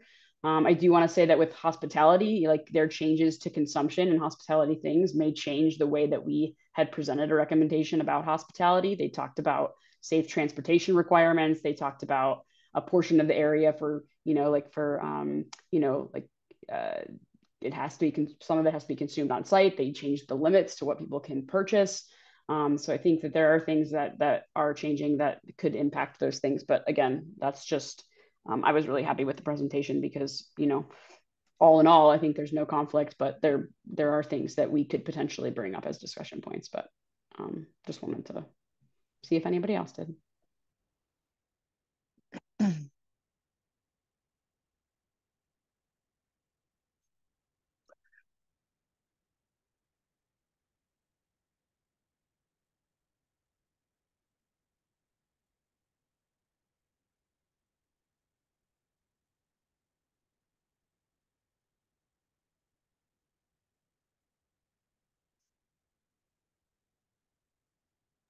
Hey, Tom, I think you're muted if you were You're chatting. right, sorry. I don't want to move too soon. I was thinking there might be some more questions at the end, and so I tried to ask questions during.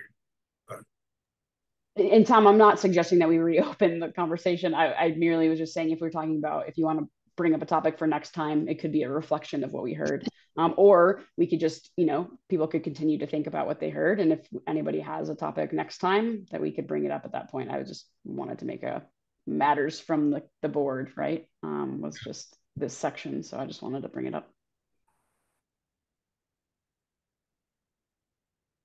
okay. Maybe I'll use that as a segue to officially transition to agenda item 9. Any other matters from Brian, the vice chair, or other members of the board?